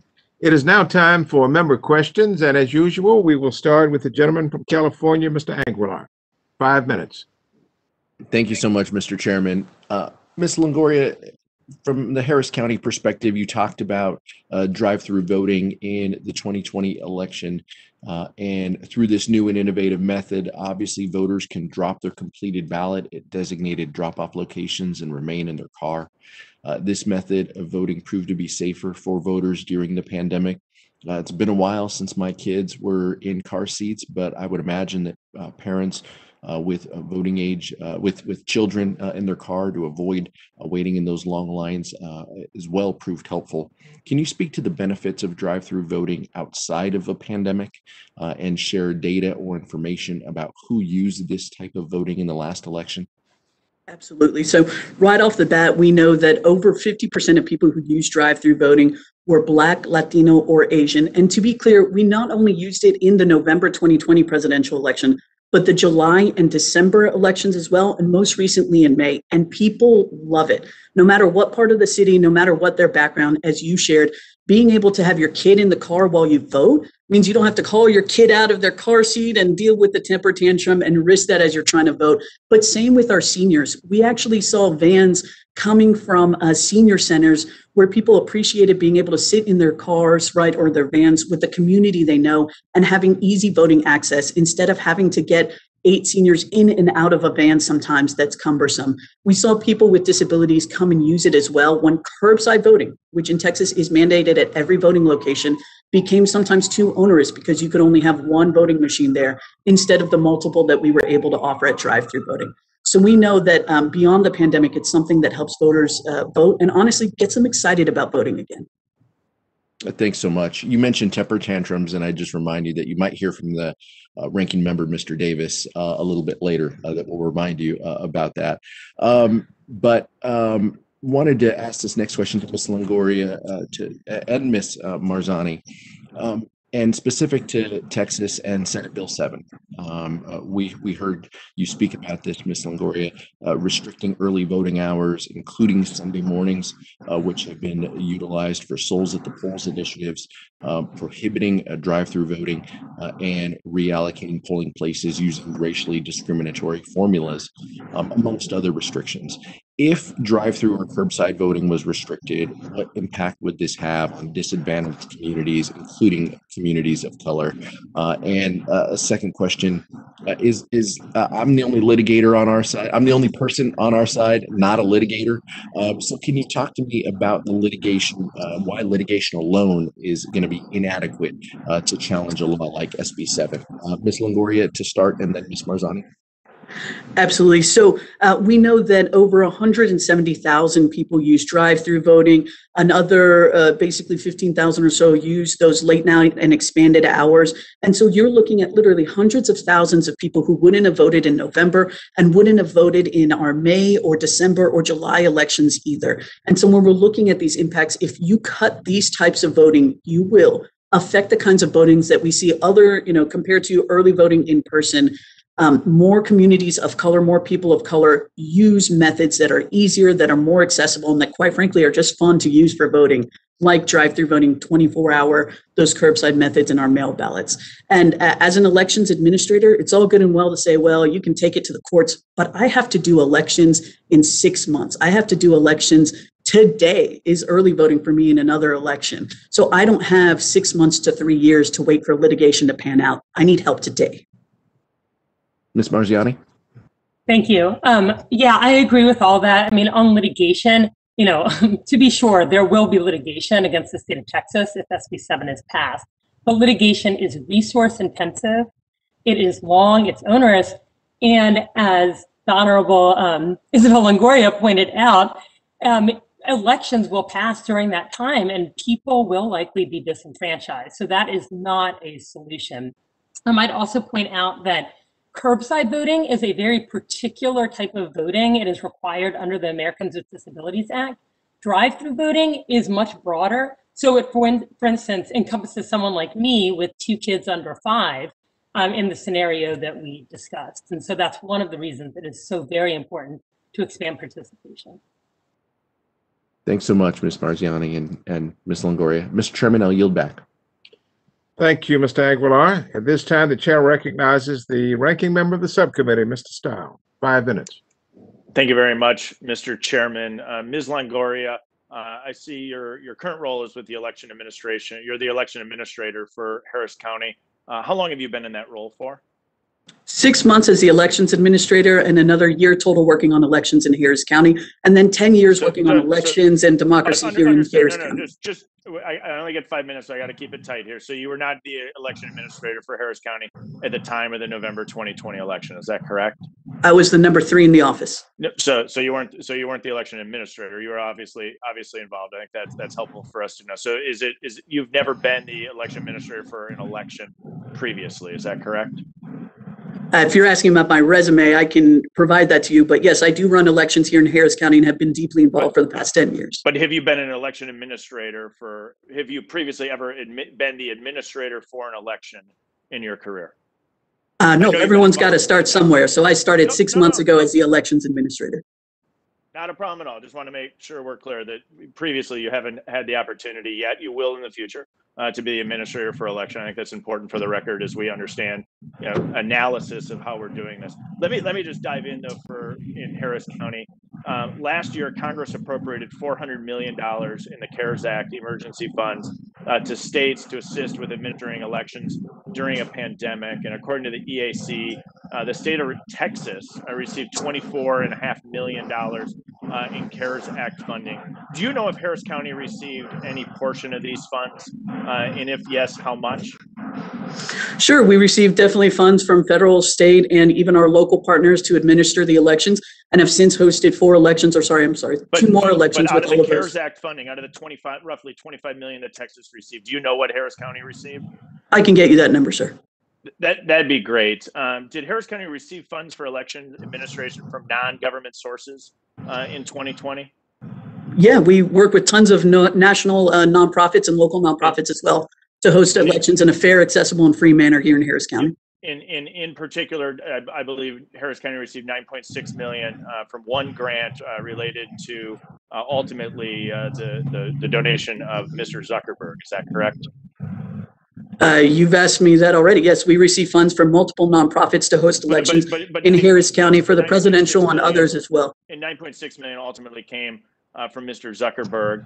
It paid for, my understanding is paid for grants, including 24-hour polling locations, drive-through voting, etc. Were some of these funds used to purchase ads on Facebook or any other social media platforms to increase voting turnout in Harris County? We use funds to educate voters about their methods and options for voting in Harris County. Yes or no, were some of those funds used to purchase ads on Facebook? Understood, sir. I'm just trying to provide context on what we do in Harris County and why we have these methods of voting. The written remarks as you like, but were funds used for Facebook ads, yes or no? Yes, as in every election. So some of the funds coming from Mr. Zuckerberg were ultimately used to purchase Facebook ads. I think it's relevant to know. And was the grant solicited or unsolicited? What do you mean by that question? Did you solicit a grant ultimately from Mr. Zuckerberg's operation for the election? I want to be clear again. We as a county do look to supplement the funds that we don't receive from state and federal resources to host free and fair elections. I'm just trying to answer your question, Representative. Understood. So the county or the election administrators have solicited funds from private parties in the past to support the election operations of Harris We don't County. solicit funds from private parties. Oh, you don't? Okay, you don't solicit funds from private parties. Okay, let me just park this because we got limited time. I think it's interesting, and maybe something that this committee should look into about how private party funds are used. We've seen this in Wisconsin. We saw it in Milwaukee and Madison and Racine, Kenosha, Green Bay, and they shared about $6.3 million in some of that federal funding as well. And I think it's an opportunity for our committee to examine how those funds were used. In my very short amount of time left, let me just shift gears. I'd like to just ask a quick question of Ms. Titus, if I can. You've been very involved in promoting elections. You've looked at how HR 1, in particular, I think, and how California has aspects of that. On some of the challenges that we'd see about unlimited ballot collections by third parties. Can you just comment briefly? You spoke a little bit in your opening statement, just adding a little color to some of the challenges that you see, in particular in California, and what would happen if we rolled that out nationwide? Well, first, as a general matter, I think it's interesting that HR 1 proposes to nationalize certain standards. And in 2020, there were numerous counties in California that had to seek waivers from the state's laws because they simply couldn't comply with them, or they didn't work for them geographically or demographically. And most of these were rural counties. And so it's often that these laws are written for more urban counties and urban voters, and they leave out and really do not serve the voters of more rural counties. And so for that reason, I just don't think it's a good idea to have a system of laws where we have to constantly seek waivers and exceptions to those laws. And so that's as a general matter. And then more specific. So Ms. Tice, I would love to continue. I know we're going to upset the chairman if I go way beyond my time. So I'm going to hold you there. I'd look for you to add maybe some color and some written statements at the end. And Mr. Chairman, in recognition of the time, I will yield back. I thank the gentleman. At this time, the chair recognizes Ms. Ledger Fernandez for 5 minutes. Thank you. Ms. Longoria, your testimony noted that Harris County had historic turnout due to innovations that intentionally and successfully increased minority voting. You then set out 8 ways in which you believe SB 7, as proposed by the Texas Republicans, was intended to impact minority low-income voting suppression laws. Now, I would note that as an election administrator and someone who helped administer elections in Harris County, you specifically called upon Congress to act. So in thinking about how we can act, let me ask you this. Do you believe that HR 1 and a revised Voting Rights Act would protect minority voting access? I can't speak to all of the exact provisions in HR 1 or the revised Voting Rights Act specifically, but I will say that yes, as I've stated, we need federal intervention. I don't have time to wait for litigation to protect me in Texas. We obviously that the Texas leadership is not going to act in a way, as they've stated in their own personal and public statements, right, in a way that's going to help protect these innovations. And sadly, what we consider an innovation in Texas is standard practice in some parts of the country. And so I want to frame that as well, that though many parts of the country are good actors in doing what it takes to support voters, in Texas, we don't have that environment right now. And so that's why we need your help at the congressional and federal level immediately. Thank you, Ms. Longoria. Ms. Lang, your written testimony described how the 65+ age requirements in Texas absentee ballot law especially hurt the Latino community. Can you describe why this is the case, and if there are other examples of election laws with age requirements that disproportionately impact Latino or other minority voters? Yes, thank you very much for that question.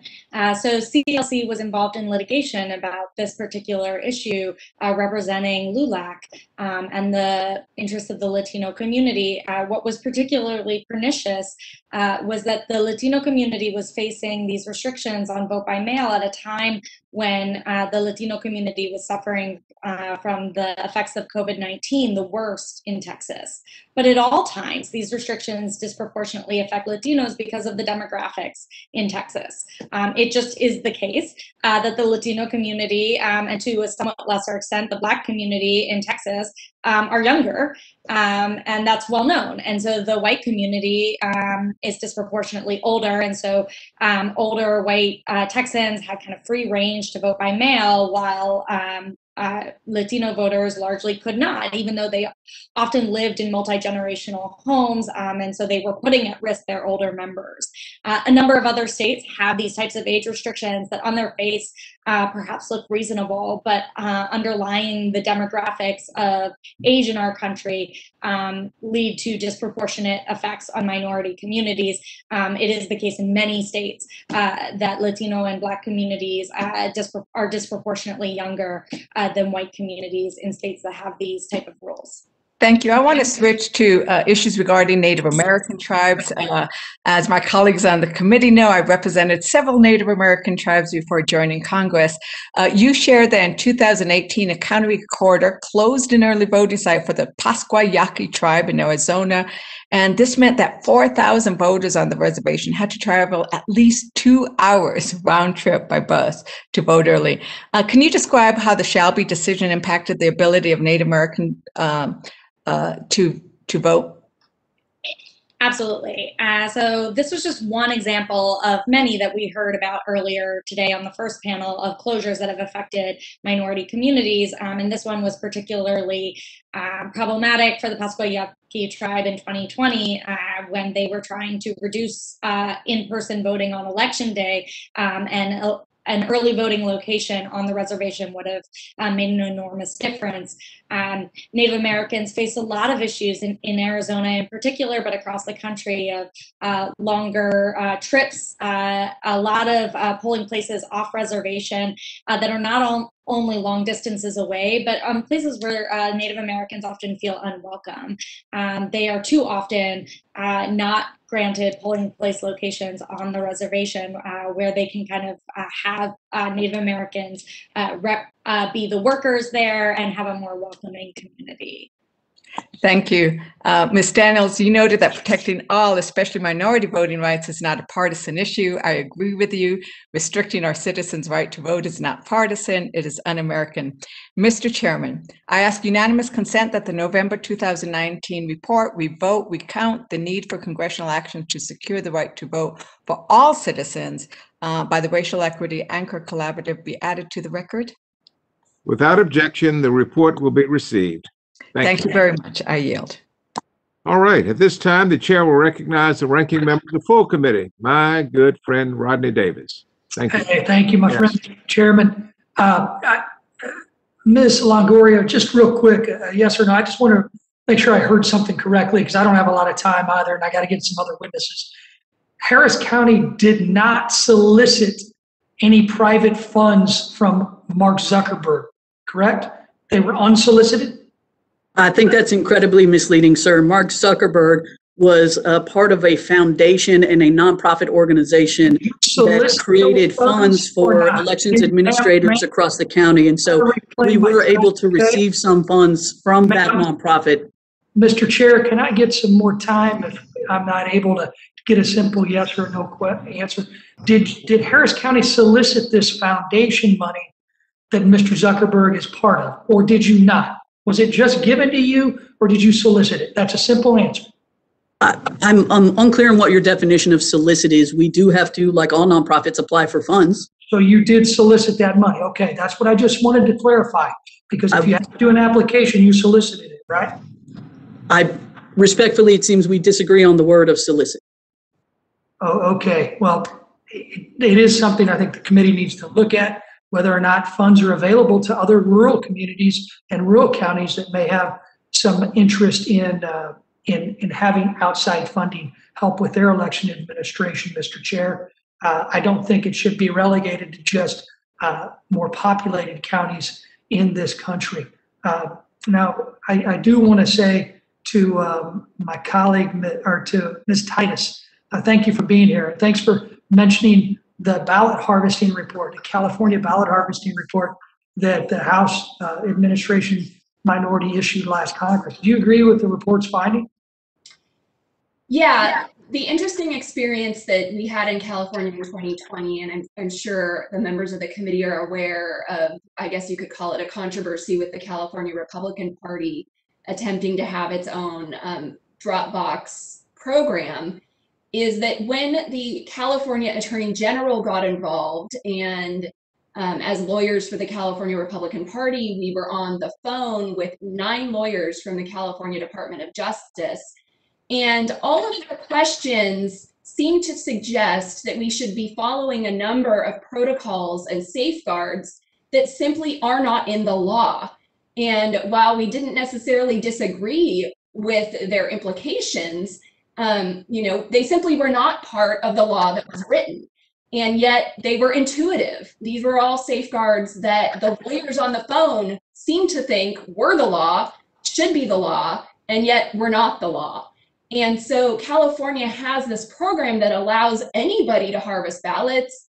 A union member could walk up to a colleague's door, demand their ballot, encourage them to vote in a particular way. Political party operatives could do the same. There's really no requirement that somebody actually sign the outside of that person's ballot, that they tell the voter who they are, who they represent, whether they're being paid. There's no receipt. There's no chain of custody. There are literally zero safeguards in the law except that they not be tampered with and that they be submitted to the elections office within 3 days. Beyond that, the law has no requirements. And yet, while Democrats and union members were freely engaging in this activity without being harassed by state law enforcement, when the California Republican Party sought to implement it, and in fact went above and beyond the law and the legal requirements, they were harassed by the Attorney General's office as well as district attorneys and elections officials on Twitter. One of our low-level field staff had his life turned upside down, and yet other candidates for Congress who happen to have a D after their name are not subject to the same harassment. Interesting to hear. Speaking of California and statewide elected officials, according to information provided to us by the Secretary of State's office, former Secretary of State, now U.S. Senator Alex Padilla, used $34 million of CARES Act funds that the state received to procure a contract with SKD Knickerbocker for the Secretary of State's Vote Safe California initiative. According to the contract, the scope of work included Get Out the Vote. As we all know, is what GOTV services are. I know you know they are.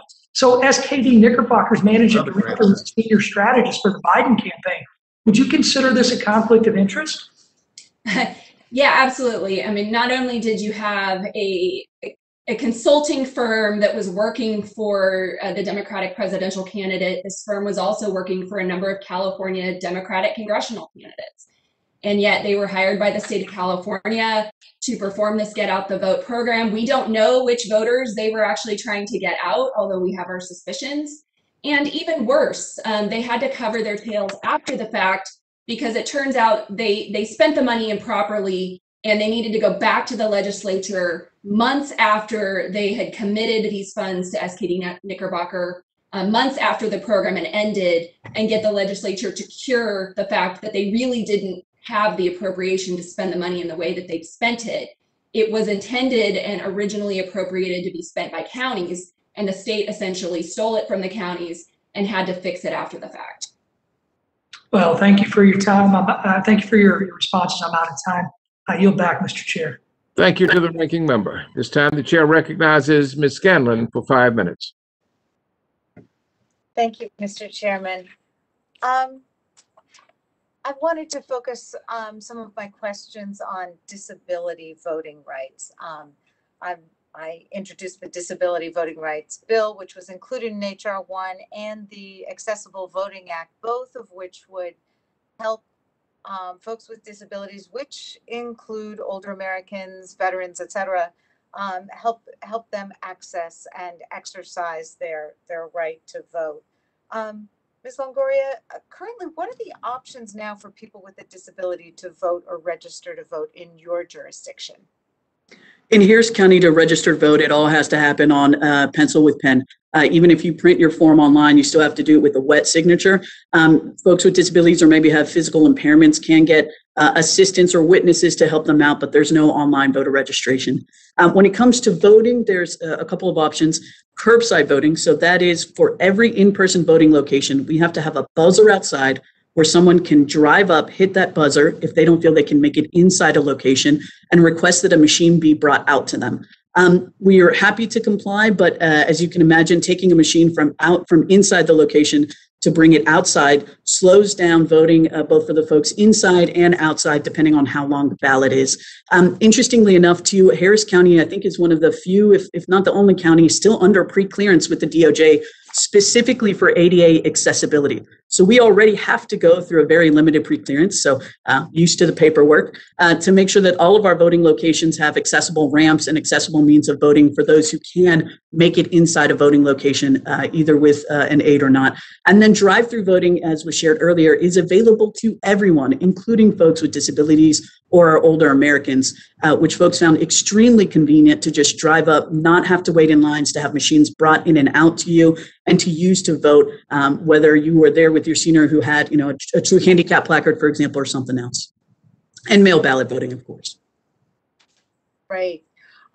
Yeah, I mean, it's really interesting how when we pay attention to things like things that help folks with disabilities exercise their right to vote, it helps other people. Pennsylvania just put the voter registration application online, just making it that much easier to get access to. And you know what? It was helpful to my college age kids to be able to print out that application and get it done. So we do see that the benefits extend beyond just perhaps that targeted population. And the same obviously with the mail-in voting. How did the most recent Texas legislative session threaten to impact voters with disabilities? In Senate Bill 7, which again was stopped by a quorum but has been threatened to bring back in a special session, we saw requirements in there for voter ID expansion to applications, which again, when you don't have online mail ballot applications, people would have to print out, scan, etc., all of their documents included in a piece of mail and send it in. There were restrictions on who qualified as disabled to use mail ballot voting, including people with certain illnesses taking them off. And then on top of that, putting even more restrictions on assistants or caregivers who would drive people to vote or to do mail ballot voting by having to fill out paperwork, step out the vehicle. So if you imagine a senior living facility or an assisted living facility that brought a van of 5 people to come vote, then all of them would have to get out of the car while the person inside the car is voting and switch out who is allowed to be in the car if utilizing curbside voting. Wow, it's almost like people were trying to make it harder for certain groups of people to vote. You know what? I don't have any further questions at this time, so I would yield back. Thank you. Thank you. The gentlelady yields back. This time, the chair recognizes himself for 5 short minutes. Let me begin with you, Professor Herron. Can you tell us a little bit more, please, about what your research says about the utilization of early voting by minority voters, racial minority voters? Just tell us what your research says about utilization of early voting. Sure. Thanks for that question.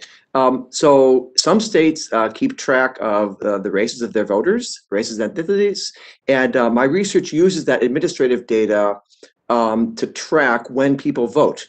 And what we can see is that, and this is found by other entrants in the literature as well, that minority voters are disproportionately heavy users of early voting.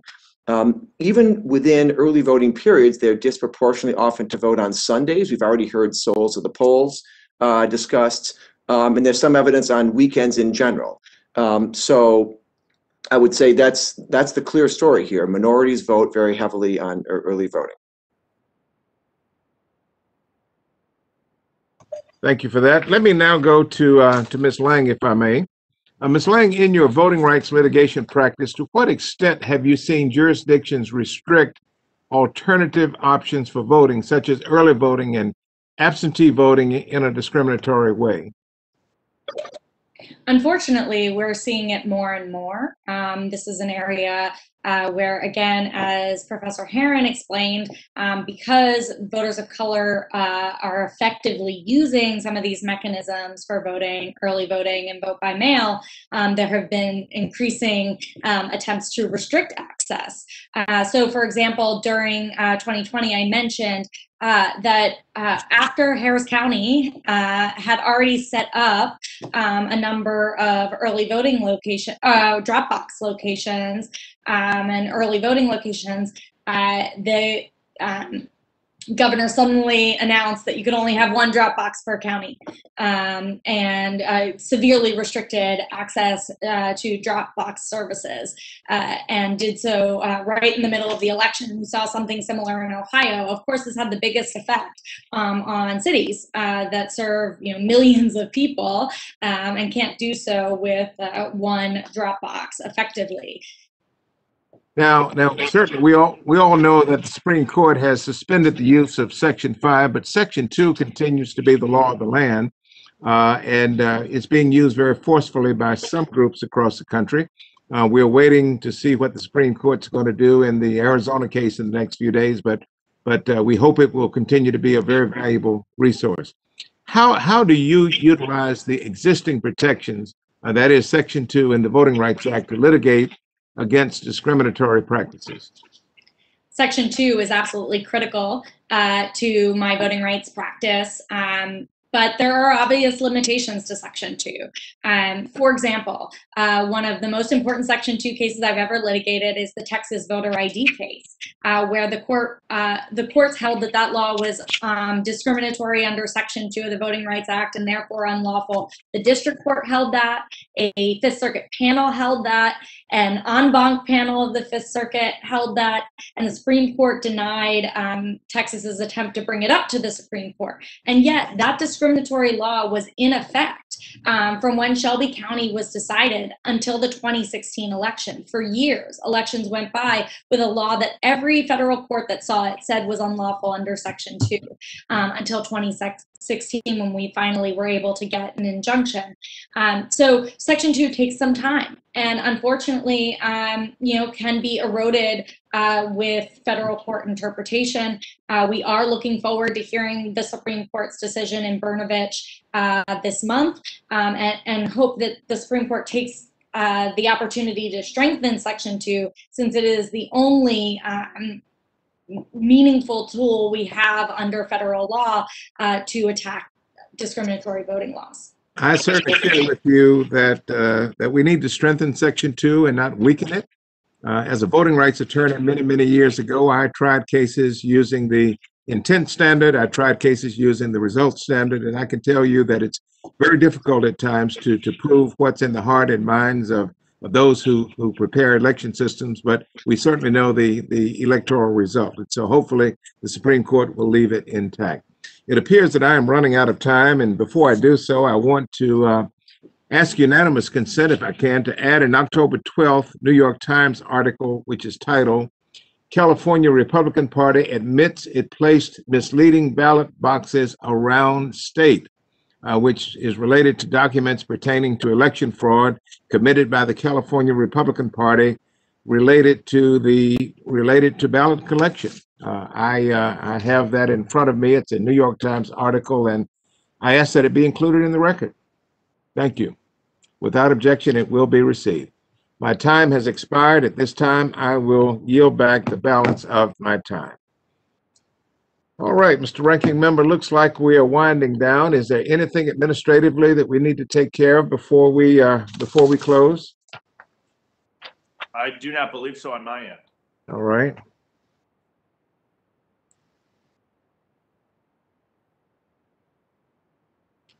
Let me close by first thanking all of today's witnesses for their very valuable testimony. Both panels have been just absolutely invaluable. Thank you to the members for your questions as well. The members of the subcommittee may have additional questions for these witnesses, and if so, we will ask you to respond, that is the witnesses, to respond to those questions in writing. The hearing record will be open. It will be held open for those responses. And so, without objection, it's good to see all of you today, and thank you for your participation. The Subcommittee on Elections of the Committee on House Administration will now stand adjourned. We will see you next week.